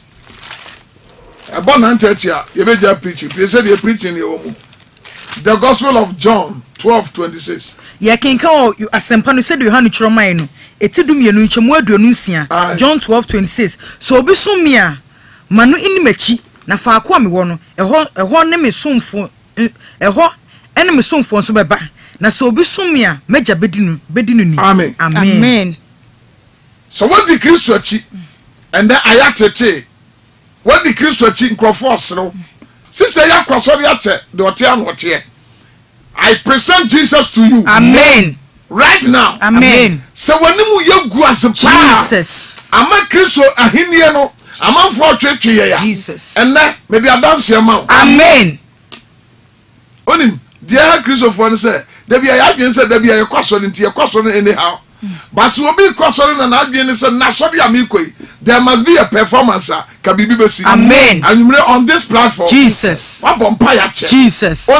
Jesus. And how? Jesus. Message Jesus. Amen. Come. Amen. Follow him to survive. Amen. Amen. Amen. I have to be John 1. John 1. Say 39:41 oh baby. John 1. I'll catch Philip say Jimachi ba force be. John 1:39 that was osin won say mumra mehwe enti wokoi na okuhu fa akotie na otena ne nchen eda no na be yesa nwumre na onan Andrew Simon Petro nua yeba nu no a otete na ote say Yohane ekasa na odi na chie no mu baako ono na ohunu ono a ne nua Simon kane na okache ne say yehunu Messiah ne nkyerase ne Kristo no na ode ne ba Yesu nchen na Yesu hunu no oka say woni Simon Yohane ba obefro Kefa ne nkyerase ne Petro ade achiye no Yesu pese ofiri woko Galilee na ohunu Philip na Yesu se ne say dimachi. Amen. Verse 43 John 1:43 John 1:43 was wo hu boy no. Yes. Philip no. Philip wo bra se wan ni machi a ubewu Philip wa who found in nam ha nyina me se be dey with authority. Amen. Amen. And na branch bi ni Kristo chi. Amen. Amen. Amen. Ntie social media se say dem kwasafo de bia bagu so papa omo munya maame tete om ne omo munya maame adete om nyina egu social media e ma bi kra ya D4 by force. Amen. Ubi sa so be na akoya ya D4 so a woni bi.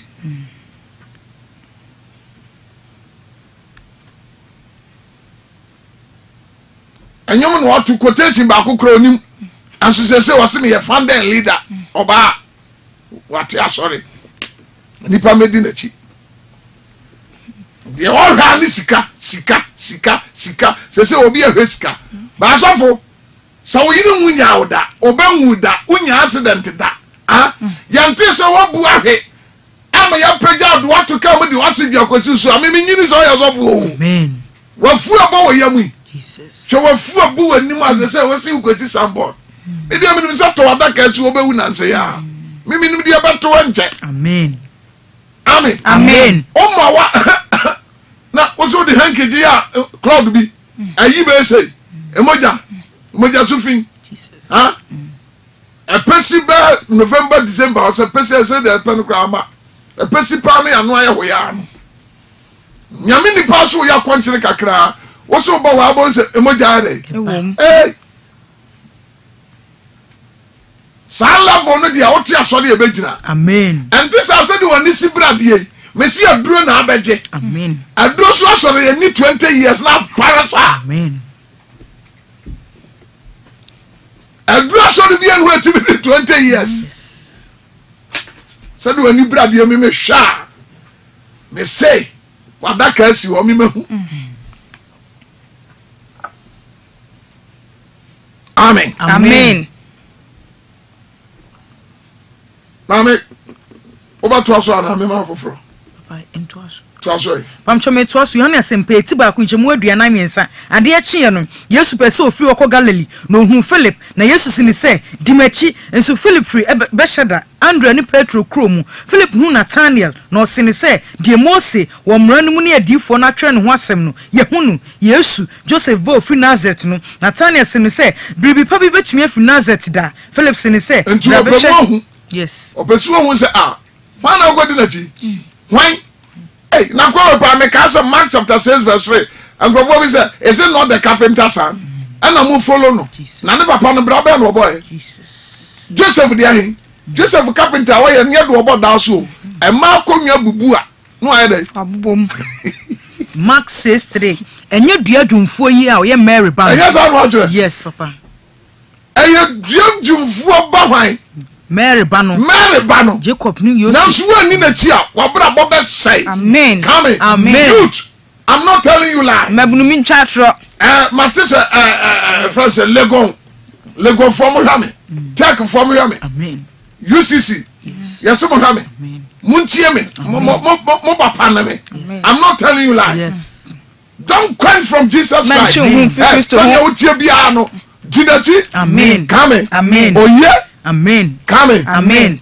Nobody na chi obetimi to odran ka on Jesus. Amen. Church here. Yes. Praise God. Hallelujah. Kaza dimachi. Yanko the last gospel of John. John woman 21. Letters no. 21 gospel John 21. Now we the free one no. Pamcho ye kenkan wasempa no se de Yohane Chiroma no etie aduonu baako hyemu baako Yesu yi ne ho adi kire asuafo ne baaso etifi asem yenu makire no Yesu yi ne ho kire asuafo no bio Tiberia po ho na se de oyi ne ho kire no nie na Simon Petro ne Tom ofre no atano ne Nathaniel ofri ken na wo Galilee ne Zebedeo mane ne asuafo no mu baanu nso wo ho Simon Petro si won se me kopo oseme se yenso ye na obekọ ofri adi kọ koduo no mu na anadwo no wanyi hwee na ade achi no Yesu begina mpoano na nso na nasuafo ni nim se Yesu na Yesu bisa won se yanom monyanam ana obua ne se daabi na ose won se momfa asanu nguku koduo ni nifa na mobenya bi na oguye na mpata no dodo nti na ontumi ntwe asawo mu bio na osuani a Yesu do no ne si Petro se eye Awurade a na Simon Petro ti se eye Awurade no odinata de chiche no ho so efi se na odadeja na oto no ho hwe apunu mu na nasuafo aka no na nasuafo aka no nam koduo no kuma no buma kumanu mu ebai na one asase so enware na ebeye pasafo ha na otwe asawnu ne mpata no na osif fam no wo hu nyansrama na enam eguso no paano ene paano na Yesu se no se momfa nam amoyi ni sesia no bimra na Simon Petro koi na okotwe asawnu ba asase so na mpata kese oha bionu mensa meka bibi na tiefontie aka be 6 minutes ni adi nyame asom ba wi Yesu Kristo wo hia no ho enema mienu. You can't enforce him to bless you. Amen. And let people know. I don't want to deceive you. I won't tell you if you follow Jesus Christ. It shall be well with you just at the moment. It's not true. But his will is what you supposed to expect. What's our share? Amen. Papa yako akwa. And what was Jesus?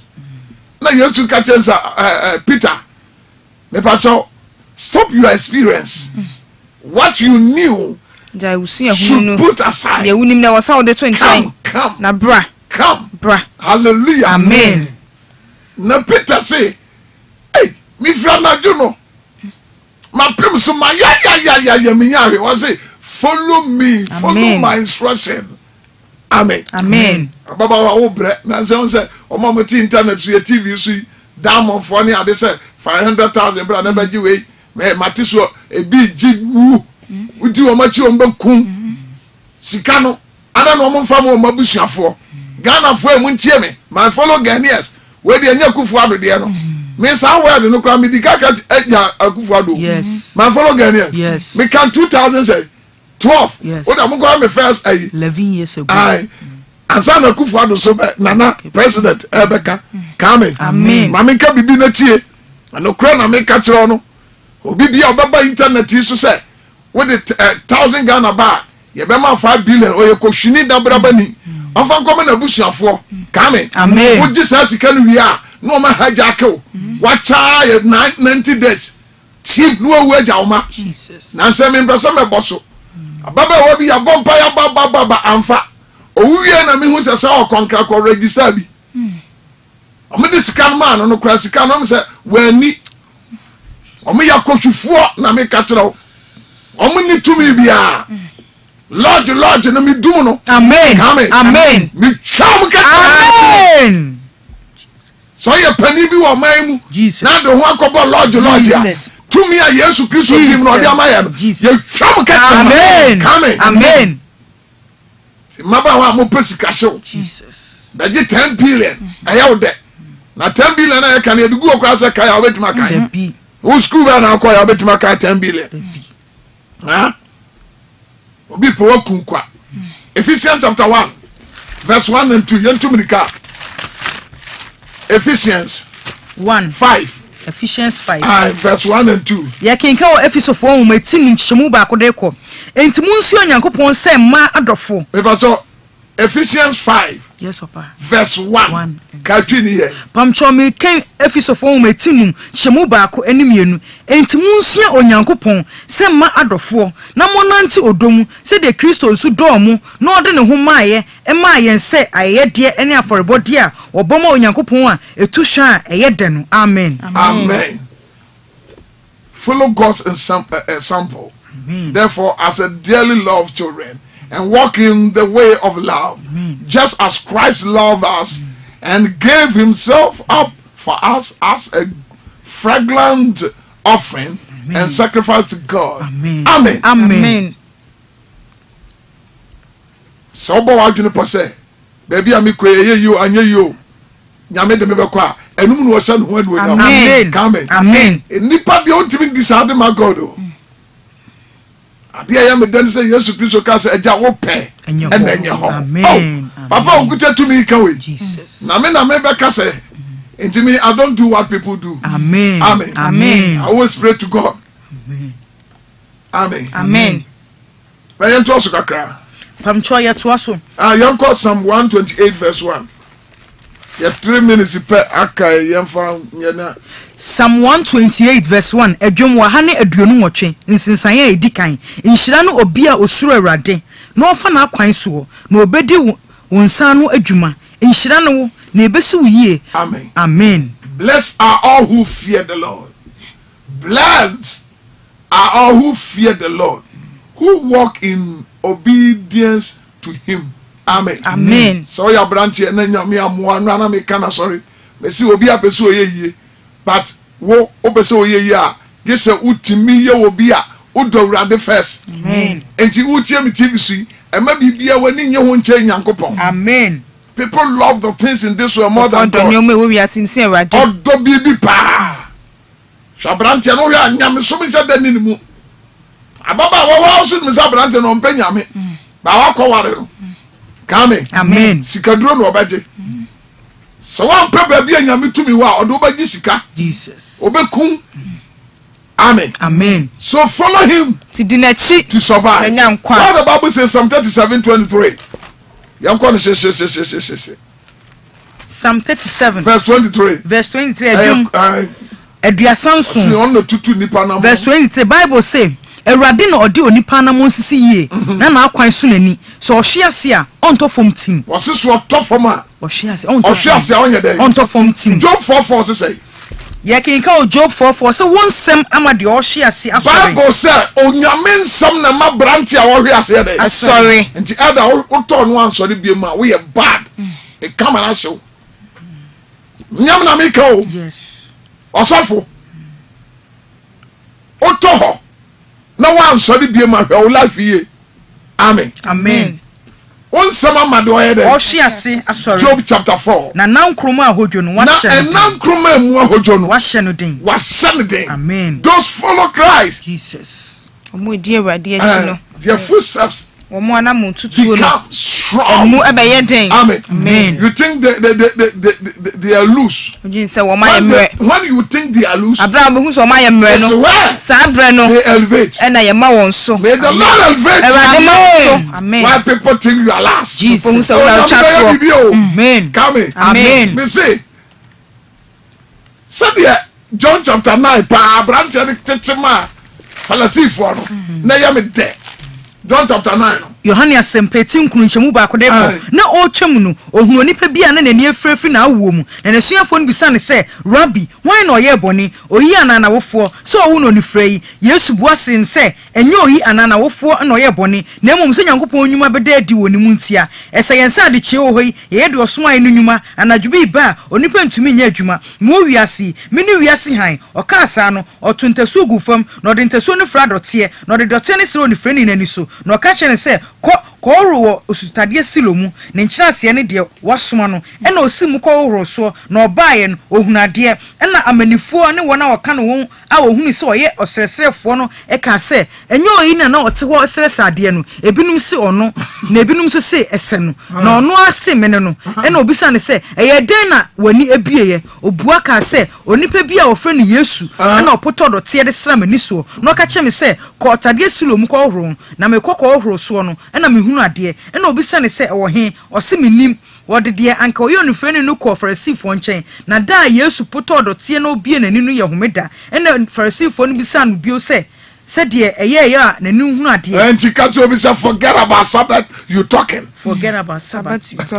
amen can't you obisa forget about the Sabbath you are talking forget about the Sabbath you are talking and we don't follow Sabbath we follow Christ amen come amen obi ani ya beti house na idea what are you talking what are you saying I'm saying knowing better amen amen Hebrews chapter 13 verse 20 yanya ni tantem ne onko Hebrews 13 verse 20 verse 20-21 Hebrew form etidum yensanchemu aduonu de ko na sumdue Nyankopon a onam da pam no moja so no nwan no hwefo kese a nwan no hwefo kese a oh Jesus oni ye na nwan no hwefo kese a woni no ye na wrade Yesu woni ye wrade Yesu Kristo amen obo nsema ka wrade abesa amen wasi dia ose na asumdue Nyankopon onam da pam asumdue Nyankopon onam da pam no moja so his covenant wasn't able to break since the days of Abraham penso it can never break the covenant of God enipa no hwen wantimi mu anu the cantan cross be abeg cross you know why I love Jesus amen emre bi apcho mi free say your krada be your bompa ya mintie amanfo hu say too quick action ma answer tentem amen afi o hwache they don't know say nyame bi te baby amen I mean say your friend oboa for papa amen praise God hallelujah follow him to survive hey social media me na make tie free me ho akohwifu abegu so obeni obi obadada me say hwe odifo bi apia o one word bi a ekire say akwa we ofiri nyame ana ofiri nyame amen me chechem bi yes okay makana video say apostle Paul say asime say yes madom And the Apostle Paul said, I am confident in God. Amen. The topic Yes. I didn't know that be original. Okay. Me opa muntie me pa. So Jimmy this on you it doesn't matter. Me fa ho. Yes. Ba bia me kanie. Jesus. Me so me ta ka se ono ni me nyankopon. Yes. Sa word we me di atwere nyum ba bia wo na on check ye. Me di atwere nyum ko 9. Amen. Ma twere ono ni me nyankopon. Awurade nko a o. Ani me nyankopon. Ni o ma aposo chi nyina ye din no. Ono ni Biya Kupon Nasrochi Bibo Nabo mi fidie mu ho Nasrochi bia ma no meso ama no so ma ware mu Nanso awrade a abokwa tu babia ekwa anie no Ono ni Biya Kupon Agda se masaba Ono ni Biya Kupon Ono ni Biya Kupon Oni Biya Kupon Bidi kolo said me ba no betima to bi high key na meto no ntimi timi beto no low said we betima to bi masato ono ni me nyankopon no ah waso obeboa wa omusa nipa Yes. enti obahu se me can delete anoyeboa me nkwa ho oden Nirate. on sa papa no da bi ogina ha me nkwa ho oden Nirate. enti obi wase o repeat amen Amen. Muntie me TV doso nyame nipa bia mu be o obetima bube wo yakan ni ya de atete obetima bube dey baako na be frem fine ba nyame nipa mpaninse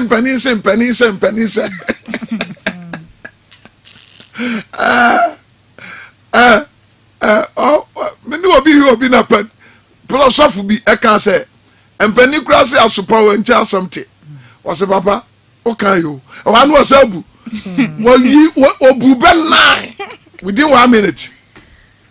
Amen. Amen. Ba de account de menka. Enti obi nsem a woka afa Kristo hu kire ba bi ogina. Amen. Follow him. Dinachi. I'm saying follow him. Yes. Dinachi. To eternity. Elikosi da. Hallelujah. Amen. Dinachi. Yes. Forget about what the people are saying. Yes. Amen. Amen. Okay, Hebrews 13:20. Pamcho yenwie. Akoi. Pamcho meto aso Hebrew fo mo etidu miensa nchemu adu. Empa bo be sha sesi Na sumdwe nyankopon onam da pam no moja so. Eyi nwan no hwefo kese a one ye na Awurade Yesu Kristo afra awufom no.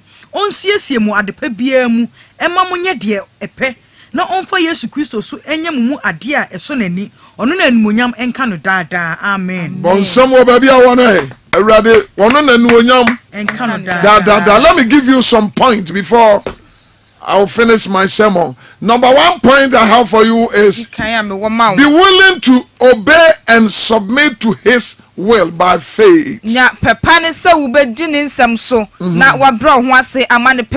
was the first point. Be willing to obey and submit to his will by faith. Point 2. Keep God's words. Follow his teaching and meditate his words day and night. Day and night. Keep God's words.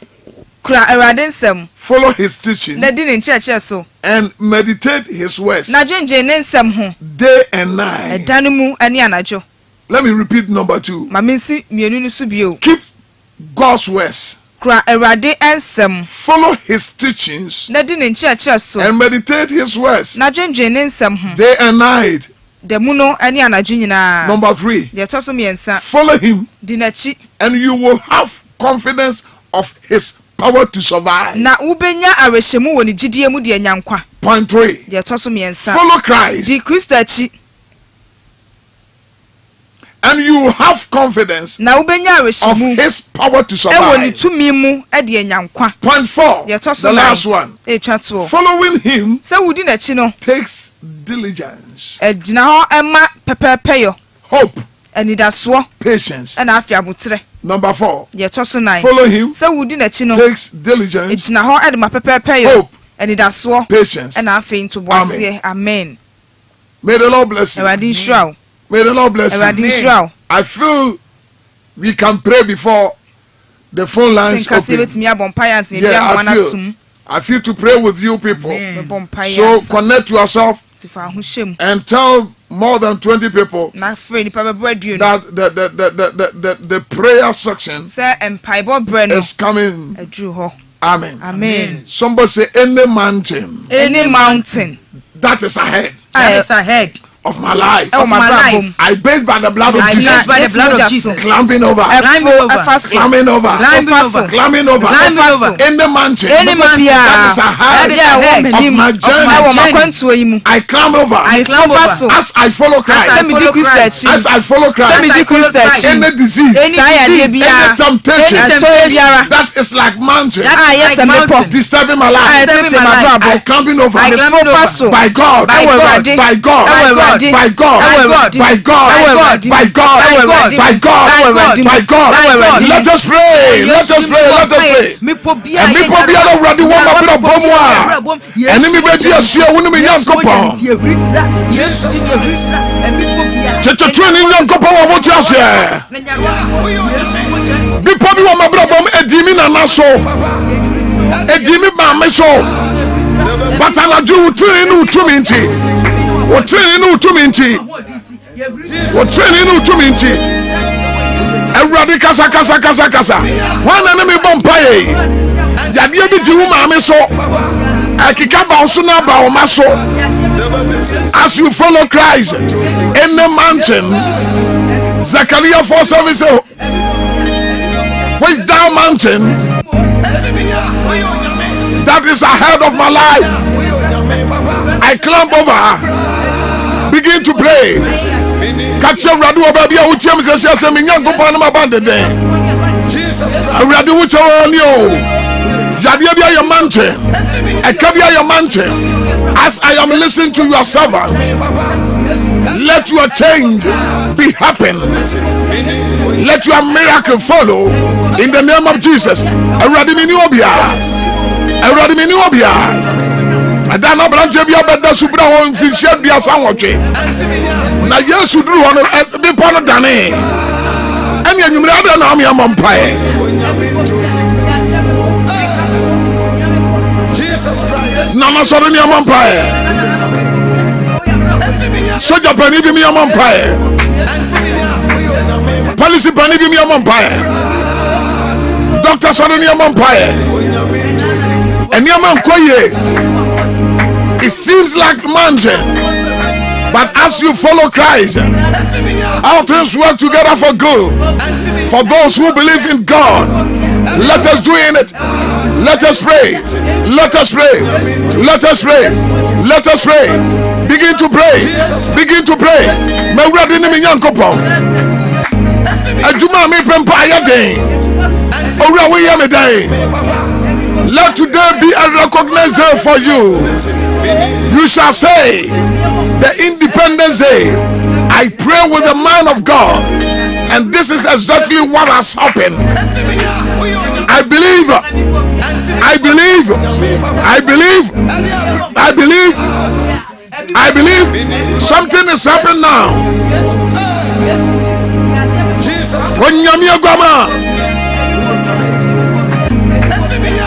This is a year. Be on any Yemmo Mpea of you. Be on any Yemmo Mpea this year. Catch your radish what you say. Catch your radish what you say. Catch your radish what you say. Catch your radish what you say. Catch your radish what you say. I just phone young couple. Bajimi, Bajimi, Bajimi, Bajimi, Bajimi, Bajimi. Bajimi, Bajimi, Aradi Bajimi, Mantibia Diana, Yadia, your body need your modi.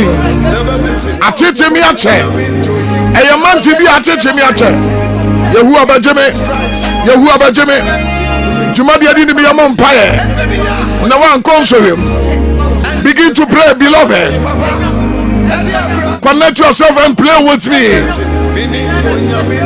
May you be delivered as we are praying in the name of Jesus. At your phone, young couple. Okay, bam now say jina.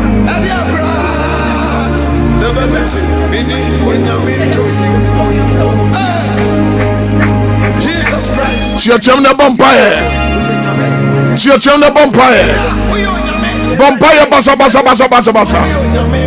Vampire basa basa basa basa. Order for me, Yemmo Mpea. For these are evil days. Jesus Christ. In the mountain that is ahead of your journey should look like flats in the name of Jesus. Ready me come here. When I met you, Kwame kwa di manim. Me ba fa me bra. Aduma ma sha se di manim. Sikahye wo ho. Awaya mountain. Yesu di mi twifa so. My Yemmo Mpea. My Yemmo Mpea. Asofo wa start ministry. Catch a ready sir. Me probably a woman ministry no more. A ready Jimmy.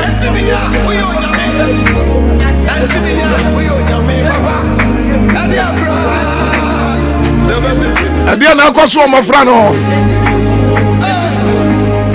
Catch a ready na due.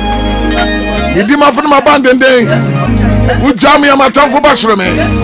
A ready to charge me. A ready to charge me. Catch a ready sir. Yade bi amane ho so. Our bafrano so a mountain. As you follow Christ, may the Lord deliver you and your household in the name of Jesus. Any reflection, any affliction, and any deflection that is disturbing the children of God, may your prayers be answered. May your prayers be answered. In the name of Jesus, Jesus, Jesus, Jesus. Hey! Achasi for Nyankopon. Ye bibi, ye bibi, ye bibi, ye bibi. Nemfa dansi bi ma wo Nyankopon. One enemy vampire. One enemy vampire. One enemy vampire. Ewiemu nyane sa challenge. Vampire. Vampire. Yentia mai. Yentia mai. Batimius tiamu ma Yesu te. Odi na ti wantie de na nipa ka. Oba mo jatu ni bi di Yesu tie de nipa ka. Enya wo na obeja na chi die. Cheche mai. Why cry? Why name me pa? Mo cheche ye. Awurade. Menya sa se tratra.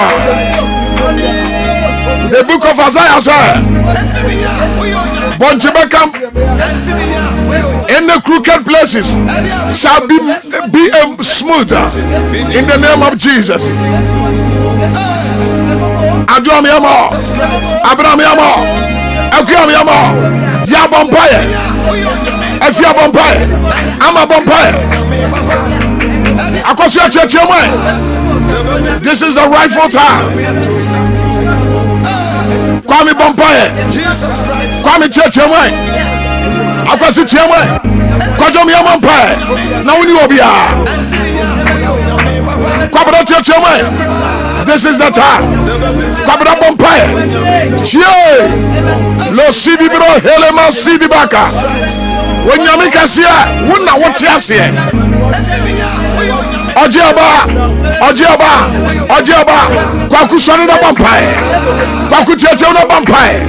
Na uni nyami biya babuao. Ka music Shadrach Abednego, Nyankopon, yana nan mo Nyankopon. Ojiabi ba, wakota mani ebimu, wakoton so ebimu. Je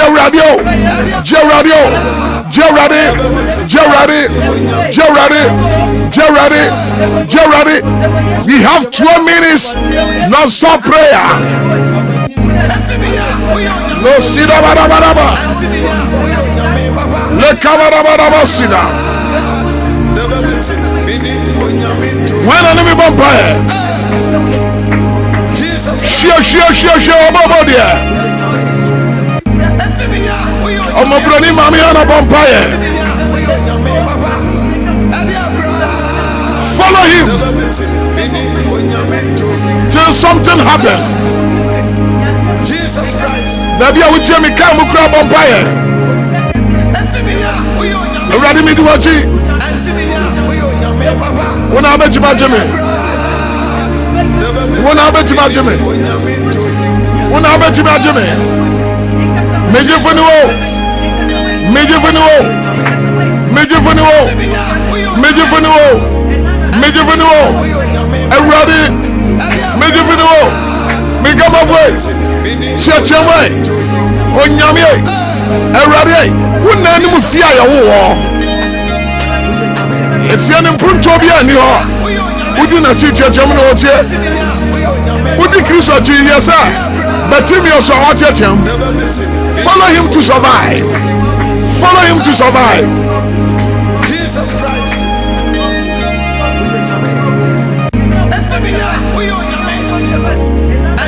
I see your prayers are answering. I see somebody's prayers are answering right now. In the name of Jesus, the Son of the living God.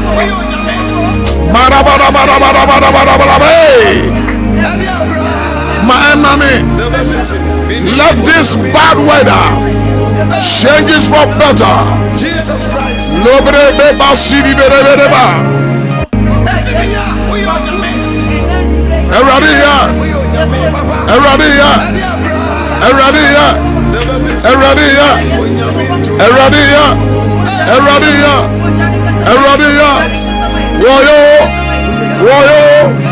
What's your dream? Church your mind. Church your mind. Church your mind. Church your mind. Church your mind. Come on, some channel. Come on, some channel. One of you, you know, man. One and you ought to track on some. Come on, some channel.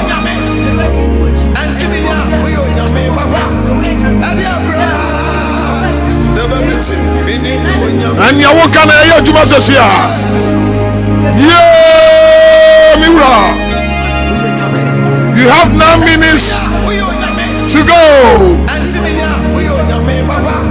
When I have just a phone and go on.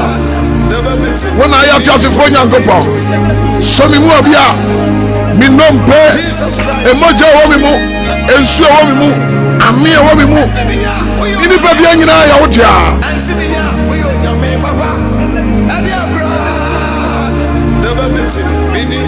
Siamni Mpea. Siamni Mpea. Siamni Mpea. Emusuo nkwatu.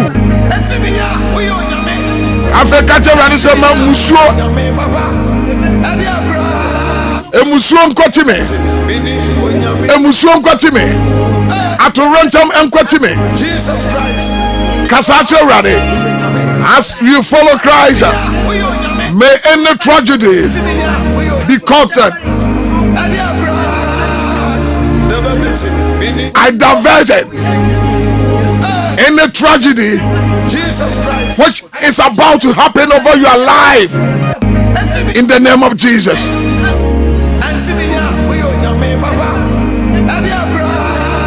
I separated you out of any tragedy that will happen over your life as you follow Christ. Begin to say, Lord, save me out of any tragedy that will happen over my life. Pray, pray, pray, pray, pray, pray, pray, pray, pray, pray, pray. 7 minutes to go. Onyami baby ni Yemmo Mpea. Jesus Christ. Atmosphere be as charge you of fear. And no one die and now basso. One chance some who now change Yami again. And we die now basso. Jesus Christ. Yeah, that was it. I'm more easy. Yeah, that was it. I'm one son.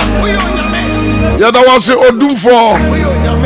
Yeah, that was it. Only be a done for. When I at California and Copa, body a wow, my man a dream. Yes, some of the money of them. My uncle, my uncle, The last prayer before so 6 minutes in the basono. Osi moja bi aye twa abawudi. Let the blood of Jesus rub it off. Begin to say that. E moja bi aye twa. Ediagu business center. Ume entrance yo. Akwanchira boni bi ayade ba. Chechemwe. Chechemwe. Chechemwe. Chechemwe. Chechemwe. Chechemwe. Chechemwe. Chechemwe. Chechemwe. Chechemwe. Brano no so. Akwanchebia yadeba. Brano no so. Akwanchebia yadeba. Brano no so. Emojabia yebetwa ediagu wajuma no yebodi yebodi yebodi yebodi yebodi nyewaje contract. So media metimi aye. Mon fan shamensa. Anaju chechemwe. Catch a rod say anyam kwasu asem. 5 minutes to go.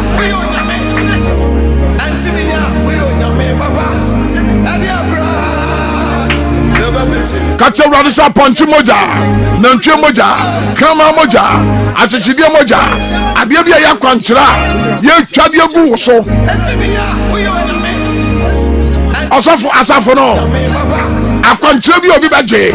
Edi akanta no frenyamija ume entrance o eya dey a ufie ni bi nkro betima di akwanchira so de atia o. Connect yourself with superpower in God. Connect yourself with superpower in the blood of Jesus.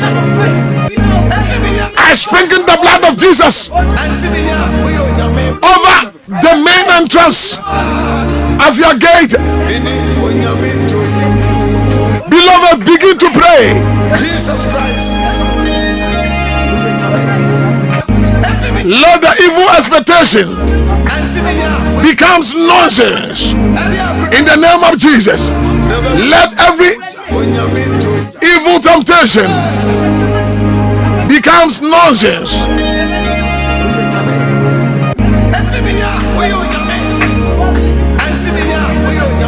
Three minutes to go.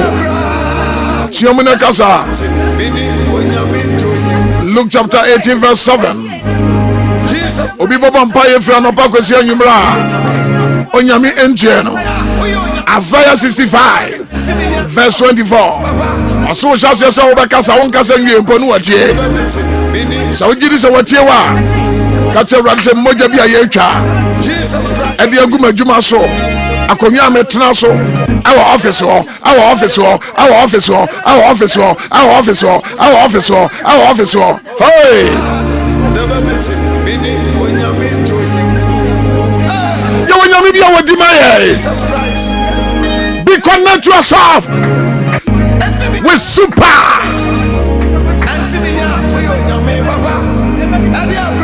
You want be our Joseph. 2 minutes to go. Jesus Christ. Catch a radical me of famo. And then see me here. Namusama Yemmo Mpea so. Radoba Yamana broso. Just a minute to finish.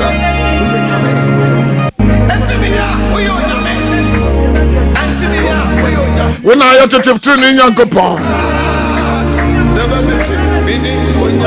A minute to go. Jesus Christ. Yeah.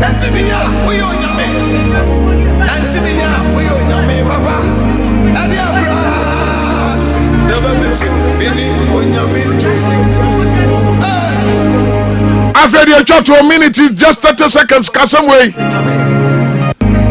Obi ono ham. Susum ham. Akram ham. Adwendwem ham. Anichibu ham. Awrade twatwaje me. No ni media ham. Minnim no. No ni media ham. Mabusuamo. Bro no so. Asafu mu. Baby amididi. Sunsum mo. Hunam fam mo. Wana ne me ham. Awrade ni wo ham. As is recorded. Psalm 35 kasa 30 seconds yansa na ewie kata urade sa urade me de me wani na nso me hu ade na de wane me ham ene ne ham me wane me ham Jesus Christ ene waso ham sunsun mu ham sikasam mu ham akra mu ham sunsun mu ham urade jeme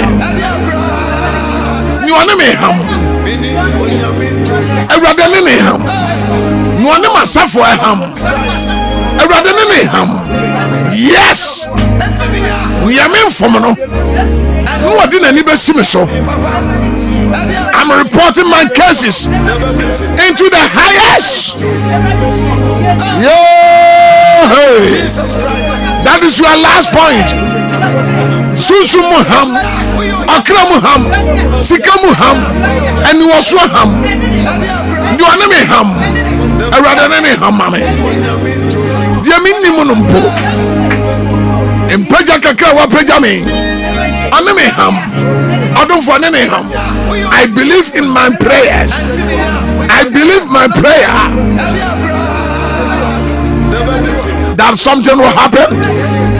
Me se bampa ye twatro ne ebewie Jesus Christ sunsu ham akra mu ham munamu ham eni waswa ham brano amete so baby am didi free ewrado tumia oneme ham enene ham enene ham enene ham enene ham enene ham asafo mobi no anu wasafo ham ewrado nene ham no anu wasafo diako ewrado nene diako begin to pray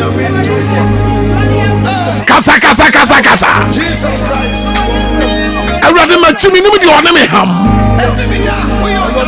me office wo me nimu di oneme ham baba wo nimu so me ni obi ahwo adwompone no oneme ham no oneme ham no oneme ham oneme ham no oneme ham susum ham and waso ham susum ham okram ham adwendwem ham anichibu ham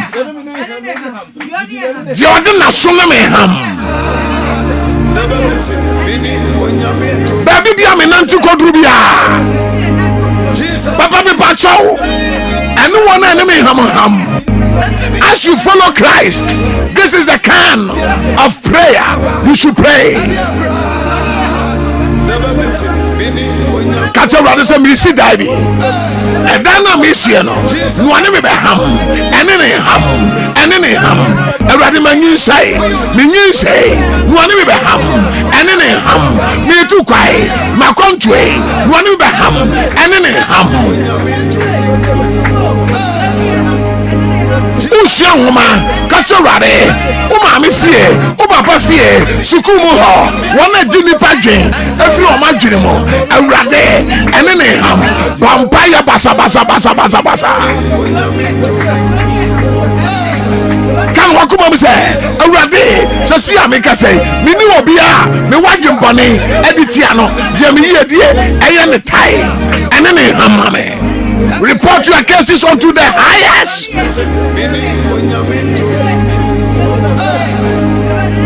Jesus Christ. Can't you ready say? You are the black polythene bag. I cover me view. A jam tom. That will be the last. And the black polythene bag. Yeah, they are cross the store. Eja Tom says here.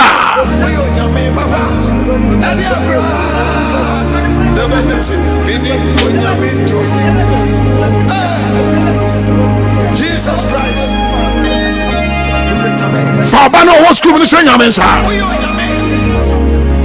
the black polythene bag, a black cloth, and the bill Musunda say, Yadin to Matun to Makato Majumaso, and Tina Baura.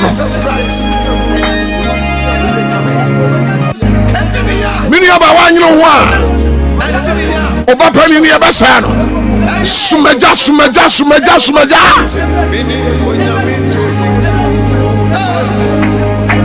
Jesus Christ. So, baby, I'm from an open player, Cabo Bobby.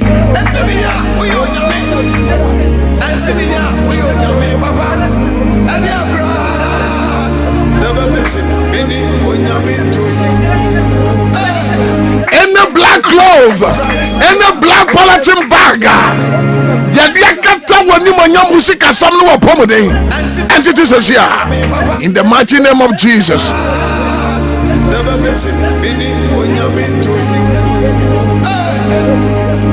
Jesus Christ.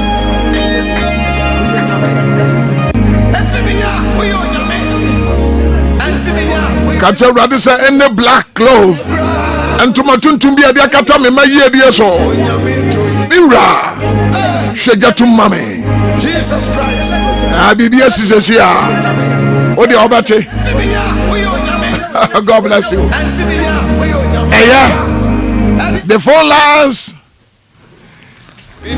is already activated. The lines are already activated. My job of packing lands is here. 0504521111. I brought you for line 0559 another 59 2751. Who are Ghana men for her?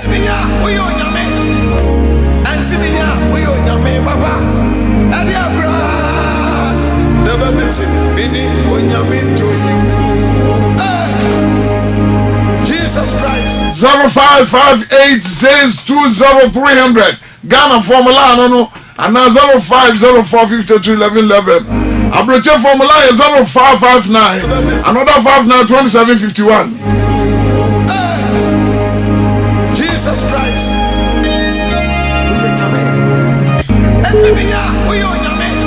Mepacho Yemmo Mpea. Good. Yeah, I'm constantly. Pacho udini baby a free.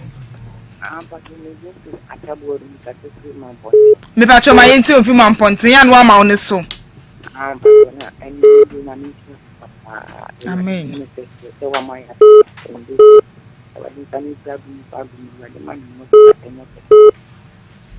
Amen. I mean sure we bring 0558620300 0504. Mepacho Yemmo Mpea. I'm constantly. Pacho udini baby a free. Pacho midindi akusha pokea ni free bantama mepacho my yenti o. Yada masepa ya minshwamu. Onye makuma so di na woni me ya bompa ya nkasa. Damwase. Mama ye ho atoyi. Damasepa ya minshwamu. Minshwamu su bebre nyame ya dum a chira lopa no nsia ejano etwa so e wa hwoma so nkwanta miracle service ejina mu kitikiti pa anya asem kuma mepacho Yemmo Mpea. Mepacho wa fidie no lo no kwa mepacho ba fra ya na wallo wa fidie na TV na radio ya na wallo ya nte wonka na ya nkonso hemo mepacho udini ba bia ofrefri Meslefi kwa da so ene mede nyame hira mo. Amen. Mama ye dimpa yes. Nyame hira so fo bebre. Amen. Nyame hira mo. Amen. Nyame hira bebre, nyame hira so so timi do hu hye adwumadi emu bi. Me ba che Yemmo Mpea. Ya nkonso hemo. Pacho me di mi sekweku papa ya me ntunkom. Omo ahodomo nkotenten na mpa ya boy de ma menyu agye na me ma bobi o say follow him to survive and my family we will survive through your anointing. Papa me di check simo kwende hia papa ya me hye wo bi e wo yesu di mi say amen. Amen. Ya me hye opi me ba chon so Yemmo Mpea na nko so yo Pacho udini ba bia ofrefri Pacho oba be wan kokko ni o Ami Israel de Don Bibiano, Unyame Kenya, Mosadi Kajo, the focus on Bombasa, and Hotika, and the son of a brass, not the Oka Bible, you will try to see the other to say that I am a Yamano, also so no one go. No one is not a second, so this is Yamon, a bit more Manabra, you don't have to say only big deal about my one pilot, the Juma, the Maya how you are you don't have to let the only big deal. Or this I mean, you don't have to manage with Yamisha will be. They are also him. afanu kisini na na ma yentio madwa so ye baburu papa ka se bi na baburu no kama ye so ye baburu na so bo mpa we bi na se nyame anti ye gudi a ne fidi papa ka se bi na baburu ko no kama ye ene no nga se ko ezra emnantie ne maba wane to so ndi se mpa bo we obu bia no se usuwo ngo fidi a ne fidi fi e waden kam ho amen nyame nka wonso ho me pa che Yemmo Mpea hello me pa che Yemmo Mpea 0558620300 nyame adom achine gya no ejina mu gidigidi nyasem kuma no pa no nsia ewo asoma so nkwanta miracle service no enti ubetuni so aba na abetoa so e de empire book kitikiti no so etimi adwuma mu ewo adom assassins me pa che Yemmo Mpea nyan konsushi pacho udin ni bia wo free ya fanya so kapeshi kuma wo me pa che ma yenti o ni sia papa amen yes kuma wi yeti o ni client wo kumo na kini me pie nyame sia papa nyame nshaw nso pi me pa che Yemmo Mpea hello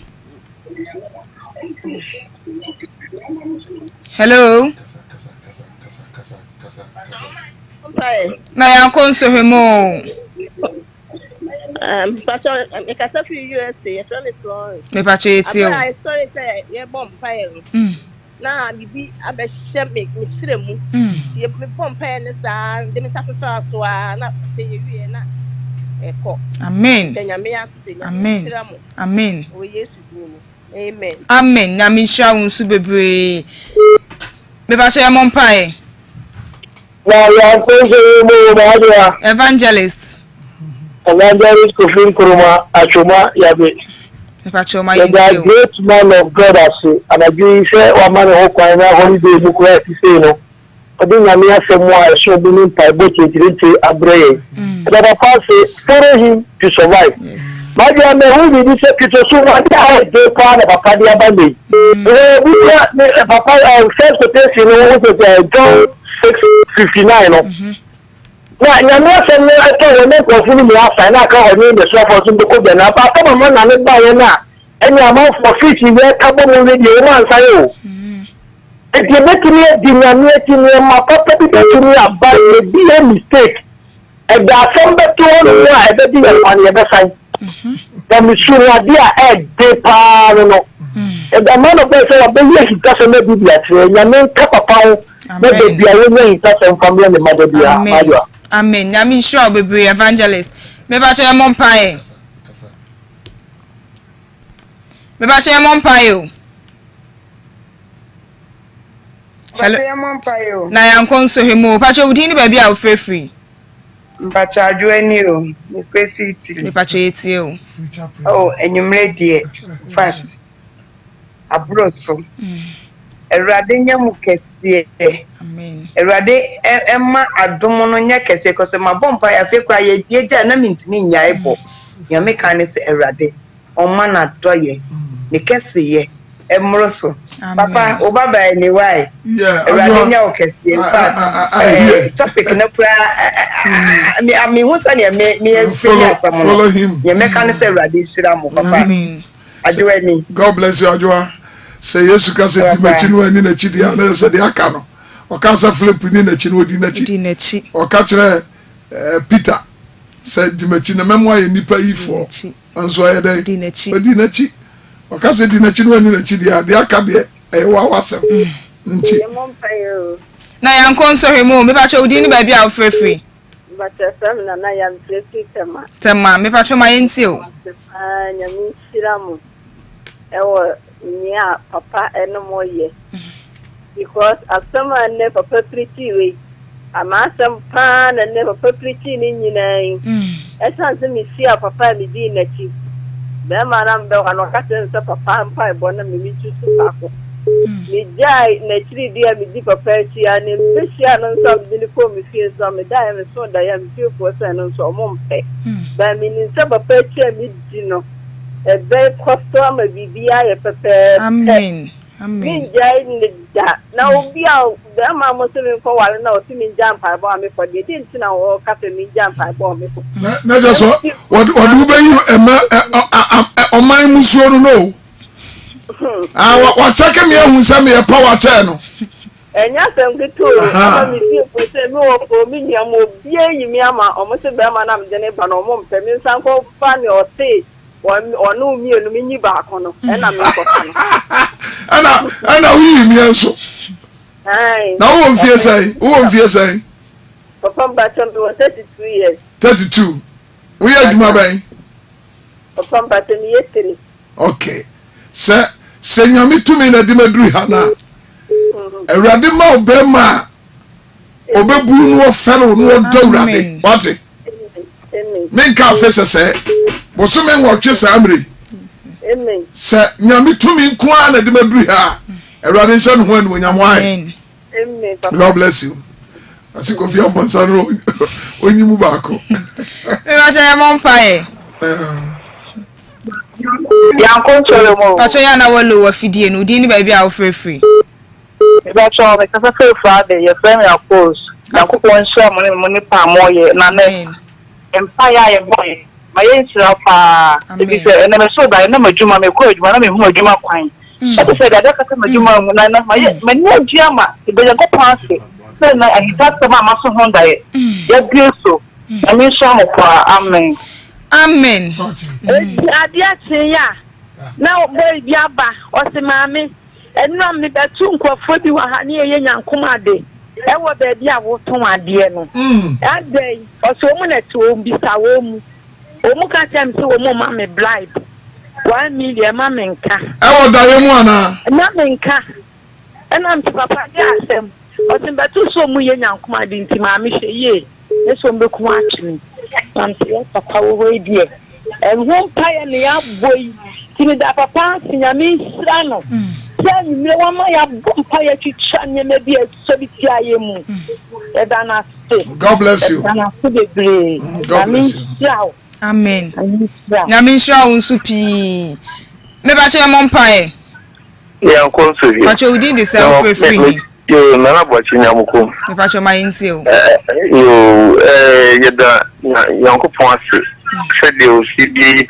odifo abe dumoye ese to mo keni nya no kwase no ke bi ame dem fra meka me na me se me wona o so le ma go no ko wini die ni me pa ame abona die dem akoma so pa no ame abona so ma ka die gum papa into fa de bi am de me nya nan ka de bi anya mbe no nya nan ko to ni bu inti mi de radia na men kan ho mo na ngo ada na nyumro nko a wo bo famre studio from no ndo mo bi omu omu na papa omu na ana me say enyum na wo se me kura mi ni bi no worship no ada na wo famre studio from no mo amon to ne nyina ye ntie bi na nko a wo de aso obotu am se na me yes I worship go Israel FM na bo me ho mo de sa bia no e wo Israel FM me ye no Israel FM o meba ne deba okay tikesu o twan fabra yo meda worship bi am sam ye no insha FM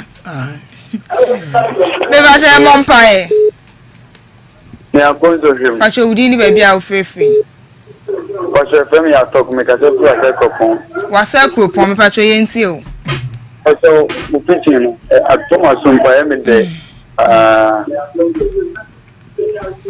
me ba che ya we ntio ho wa fidie ni so ya na wo lo wa fidie no pacho yo amen shiramu amen amen nyame nshira wo nso pi ongoso no adomo no ale amen amen nyame nshira wo pi me ba che Yemmo Mpea na yankon so hwemu me ba che udi ni ba bia wo free na jwa mpacho free me kua me kasa free US papa baneme Daddy nyame o nshira mo onya mo kese ko kese pa amen amen God bless you kua sefri kontansi yase me pacho my ntio So nyame shira mo pa ne mu dwumadi ada modern maye. Amen. Mami abom fire pa me fifra tie. Nyame shira mo pa nyamo kranke da kranke nke me mo fire. Da masipa nyame nyamo kesi na mo nkoso amama ho. Amen. Amen. Amen. Nyame shira opi. Me ba cho ye fa afrefo odu na afei ya to adwumadi ni so afri ho. Me ba cho ye mo mpaye. Hello. Hello, Yemmo Mpea. Pacho, Yemmo Mpea. Na yankonso hwe, me pacho udi ni baabi a wo frefri. Pacho, ye fa me Matilda. Papa ba na me. Me pacho ye nti. Me nyame ase. Mpea ya boy. Nti me boss Mpea papa, na me hia mo pa. Be 2 weeks ni. Papa me wo ha na me ye mo ahye me ma me frɛ wo kra na for past 2 weeks enye easy ma me. Sidanke radio we Mpea boy last one no say polenti bag black be papa man fa ni agro me boy pass na at once if you ti me say ya me denya me ase say the obono for shisha nyina nyankopon wa say na mama. Amen. Amen. Amen. Amen. Amen. Me ba say Yemmo Mpea. Hello. Hello. Yemmo Mpea. Na yankonso hwe mo, me ba cho udin. Sen ko tum kasa fi Bantima me pacho ma yenti o. Den yanko pasi wona sem o de maye. Quotation di kan na. Wasi ni chen yanko una wo dan kwan sama ya chieti. Aye me te papa. Wi se papa kasa. Ne wo so ne kasa. Wi di no chi asem na. E so be fa ye aduma. Yanko po be fa asem ni so atwitwa je o. Ye yi de da hon chen na obeko. Ele tá com o bom na unha com o bom isso com na unha dia indine chi ele jimu ayo homo outro caso no mania de fé o gadi nem tinha um co na outra com assim nem me dia com você o não sabe ele para tu me ser nem dia tu ia me isso que me dá amen amen na me shura me ba cha Yemmo Mpea. Hello. Hello, Yemmo Mpea. Na yankonso hwe mo, pacho udi ni baabi a wo frefri. Yes, me Kofi Amponsah. Se Kofi Amponsah ni aba bedoma. Me pacho ma yenti. Me ba ye na me begu store ani. Me so na me begu store ani. Mpea papa ma ya ba na enye me nwanwa. Na me gbe jule ko kan ko penshira o wate. Amen. Amen. The major you share me and the quality in Sabbath and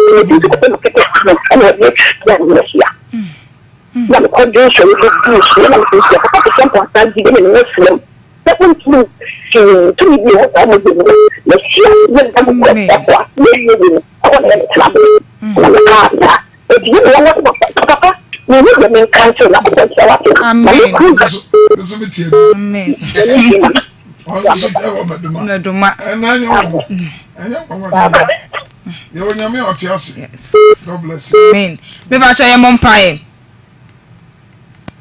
Hello.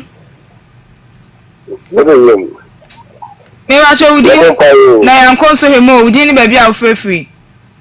Nkasa fi nkoko ye feme na abuaji. Na abuaji me ba cho ma yenti o. Nse papa kasa ro kasa fa enema bebre ho. Emi obi a fra na mi se nyan ni nchira o. We de le papa kasa kasa ma no. Say youth no. Yemma eni kon kasa na mi nchira. Ebi entina me kasa.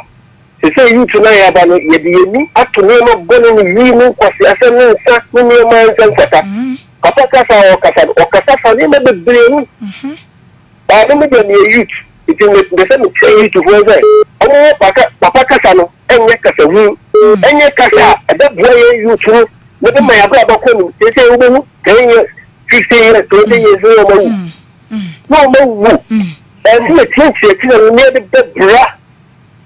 Oh, yes, upon me, said the woman, dear bra, and almost years ago, and go on TV as you. And see it to me. And someone said, "I saw you were so for papa, and you were so for money." Now, papa, and someone will come to say, "Yes, I am man of God." Now, you are going to say, "Now, you are going to say, and my papa is slamming." You are not doing it, and bring me. I mean, Amen. Amen. Kupon Nyam kupon council hu bebre. Me pa so Yemmo Mpea. Na yankɔ Pa cho udi ni bebi a wo free.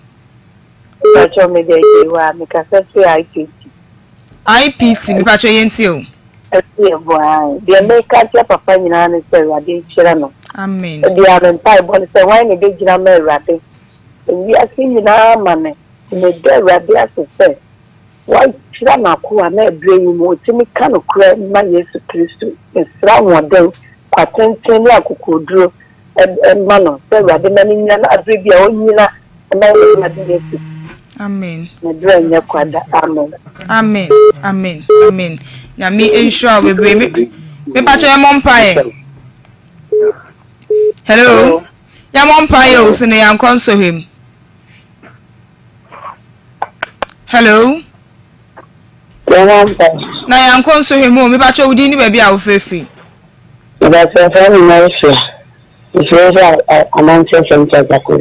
Amansia Central me pa cho mayenti o. No, that's not my share papa only because. Amen. I don't remember come on me. Hey, that's a city and man you jam. Once I was in feeling one and I just got to get a feeling some. You know that the other is a young man. You know, see, it could be a cheese, no jar. And I got to tell me when I mean, if I am doing that as soon as one. Into me, we aka asase omuje fi emu asan kutra ama na me pa ni na so ni na ko yebusu papa and me ya anga sa ko asase tika wo na oje no from aka ko ni le ati na asan kutra na pa ye na ni asi ala na Se Empire ye boy ye wudi gidie eta akire bo bidia ne enwa no no nyame nam ne difo ngosrem ebeye nneoma akese. Good evening. Good evening. Me ba cho udi ni ba bia wo free. Se ma je do me ka se pe Pramso me pa cho mayenti o. Se papa no size ko ase di for the no size. Ye ni ne da ba se me tie na ye se dem be se eni age no no me ba ho. Ye be show wanim. No mama kukudu ne kudu. Na mi sha unso pi. Enteneka. Nyami sha bebre 0558620300 0504 521111 0559592751 me pa cho Yemmo Mpea na yankon so hwemo da papa sepa nyami sha ni minim ne da me ma ho da ye frema kwase wa ikase fra siga da papa se da ne da woni e bom paye Mpea o ma ye bo e de koma me nyine sisi mablabo da papa se da ne da woni e bom paye ti. Amen. Amen. Na mi sha unsu pi me pa cho Yemmo Mpea Pacho udi ni baby a free. Please, I'm Abe, talking from KNST. KNUST, please let's hear you.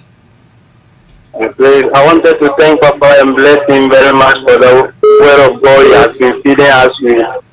Because there are a lot of things some of us are passing through here. Some of the fragmentation and tribulation and some things we are passing through here is very difficult. But for his word, we are always keeping focus and feeling the strength of God. That is perfect. So thank him for the way he has been that is perfect. That is good for you. And it should not be you alone. Gather people who have ears to listen. Amen. To pay attention on my words. Okay. Okay, Papa. May the Lord bless you. We are searching for chances to open another branch, campus branch for you people, for the sake of your safety. Okay. Okay, Papa. God bless you, Papa. Bless you. Greet all the students for me. Okay. Amen, amen, Papa. I'll greet all of them. Okay. Yeah. Me ba cho Yemmo Mpea. Me ba cho Yemmo Mpea. Hello. Me ba cho Yemmo Mpea. Yankon so Pacho udi ni baby a free. But me the usu me ka say free Santase. Santase mi pacho ma yenti o. Papa ni me da ase pa. Ye da Nyankopon so ase. Last week na ye yi me asi hospital. Nti ye bo mpa ye no me de me hu hye mu papa. Ye wi ni me da wa na so wa betena ma na afo. Na papa e de nsa so me nsa ba kon no. Na ento stay. Yeah. Wa yi mu nyina. Ana wa twa me ti se ye de ye spin room. I try to say I don't know wakuma ya oyana. Baby papa be quite. Okwanchi. Do that how many days? Me da ho 2 days na me ya 1 week. Oh, okay. Let's see you are be free. That's why. The radio say no nyam kan Nyankopon. Amen. Ti would deliver men son. Amen. Amen. Would impersonation sakon. And I would do sa so me sakon sa na wo hwe se na me ho me esitie. Nti ya na ntosi na frapo. Na wasan de ba ko asem sakon na wo teme ho e wo me mpa ne so sa. Na me shira ko. Amen. Amen. Ya mi shira unsu pi. Me ba che Yemmo Mpea.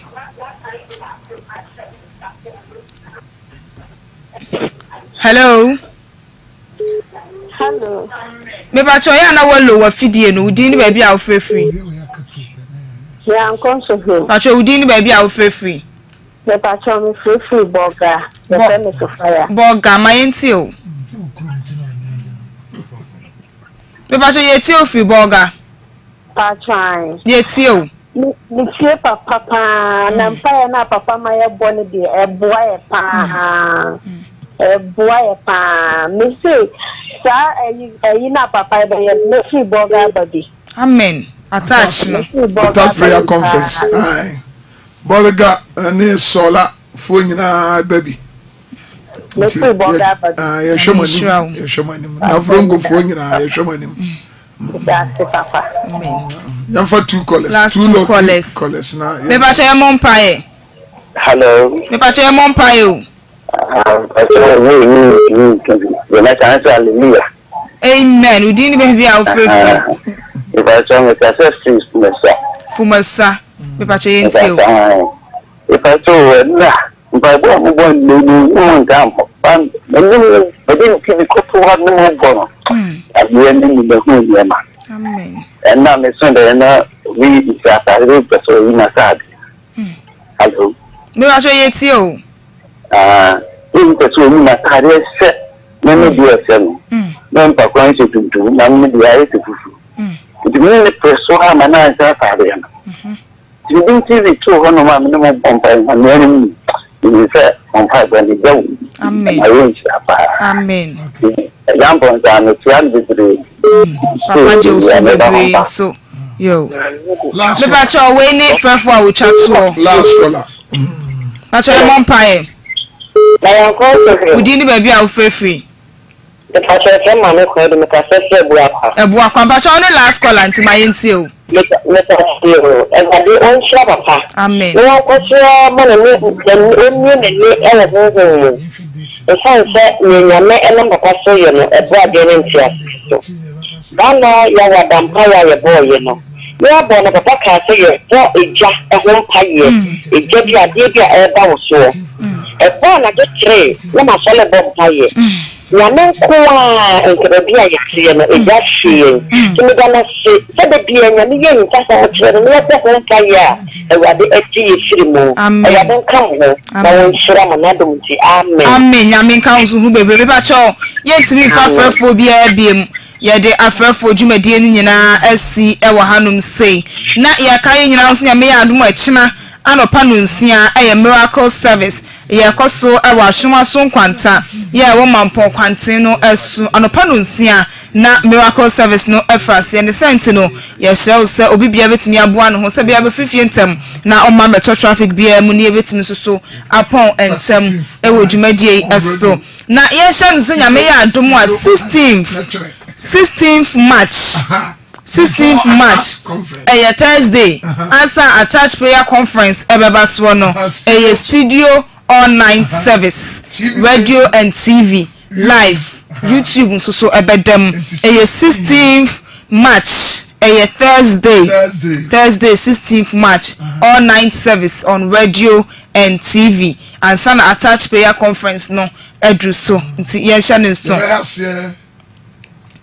10-2 ebe fasie enwumre no ndu Ghana time anaju no ndu Ghana time no nsia anopa nti yen hya ne so Thursday 16th March no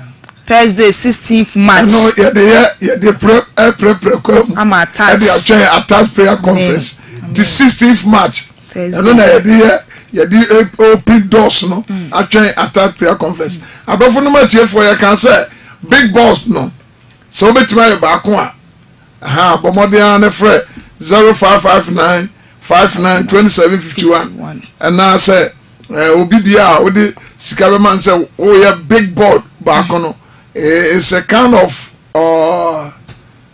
evangelism na bia nti one big board obetima ye ba ko a na ye hwɛ sɛ enye kumasenko sɛ akra besma nipa no atale na rugu yandi nipa bako stike mu ai no makotale bi na evangelism na sase ti bi ba chawo so obetima ye one big board a kai nipa okrom sɛ attack prayer conference asase a erade emwo na onomo etina no pa no sia kopim no ndu na ye ho miracle service erade be hia na kai say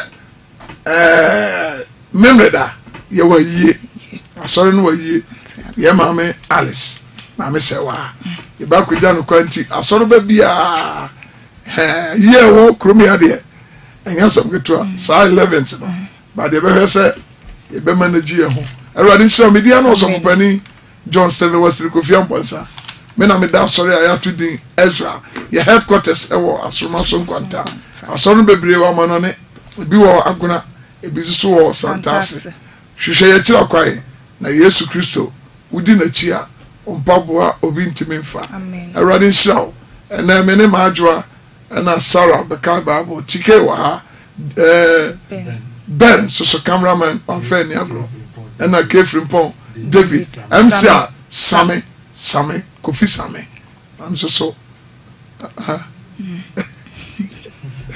Karatuma I'm so hope you pay name to but I share Ezra TV enyim free ha ewo Ajabroni Studios hi jada studio na Fanny esa be kese ba ko no live band ye bobo live band anu de anyumre bi oluma mi didi wie no maninka no ma sha na live band ye de chim na ko na nya sam keto to ensa free musicians onyame nhyiramo na onomo enu ada na samo ye nu ba so da ma se mo ye krediba golden bee hotel na mo be hyira no ready nhyiramo na onomo ye be hia bye bye Jesus Christ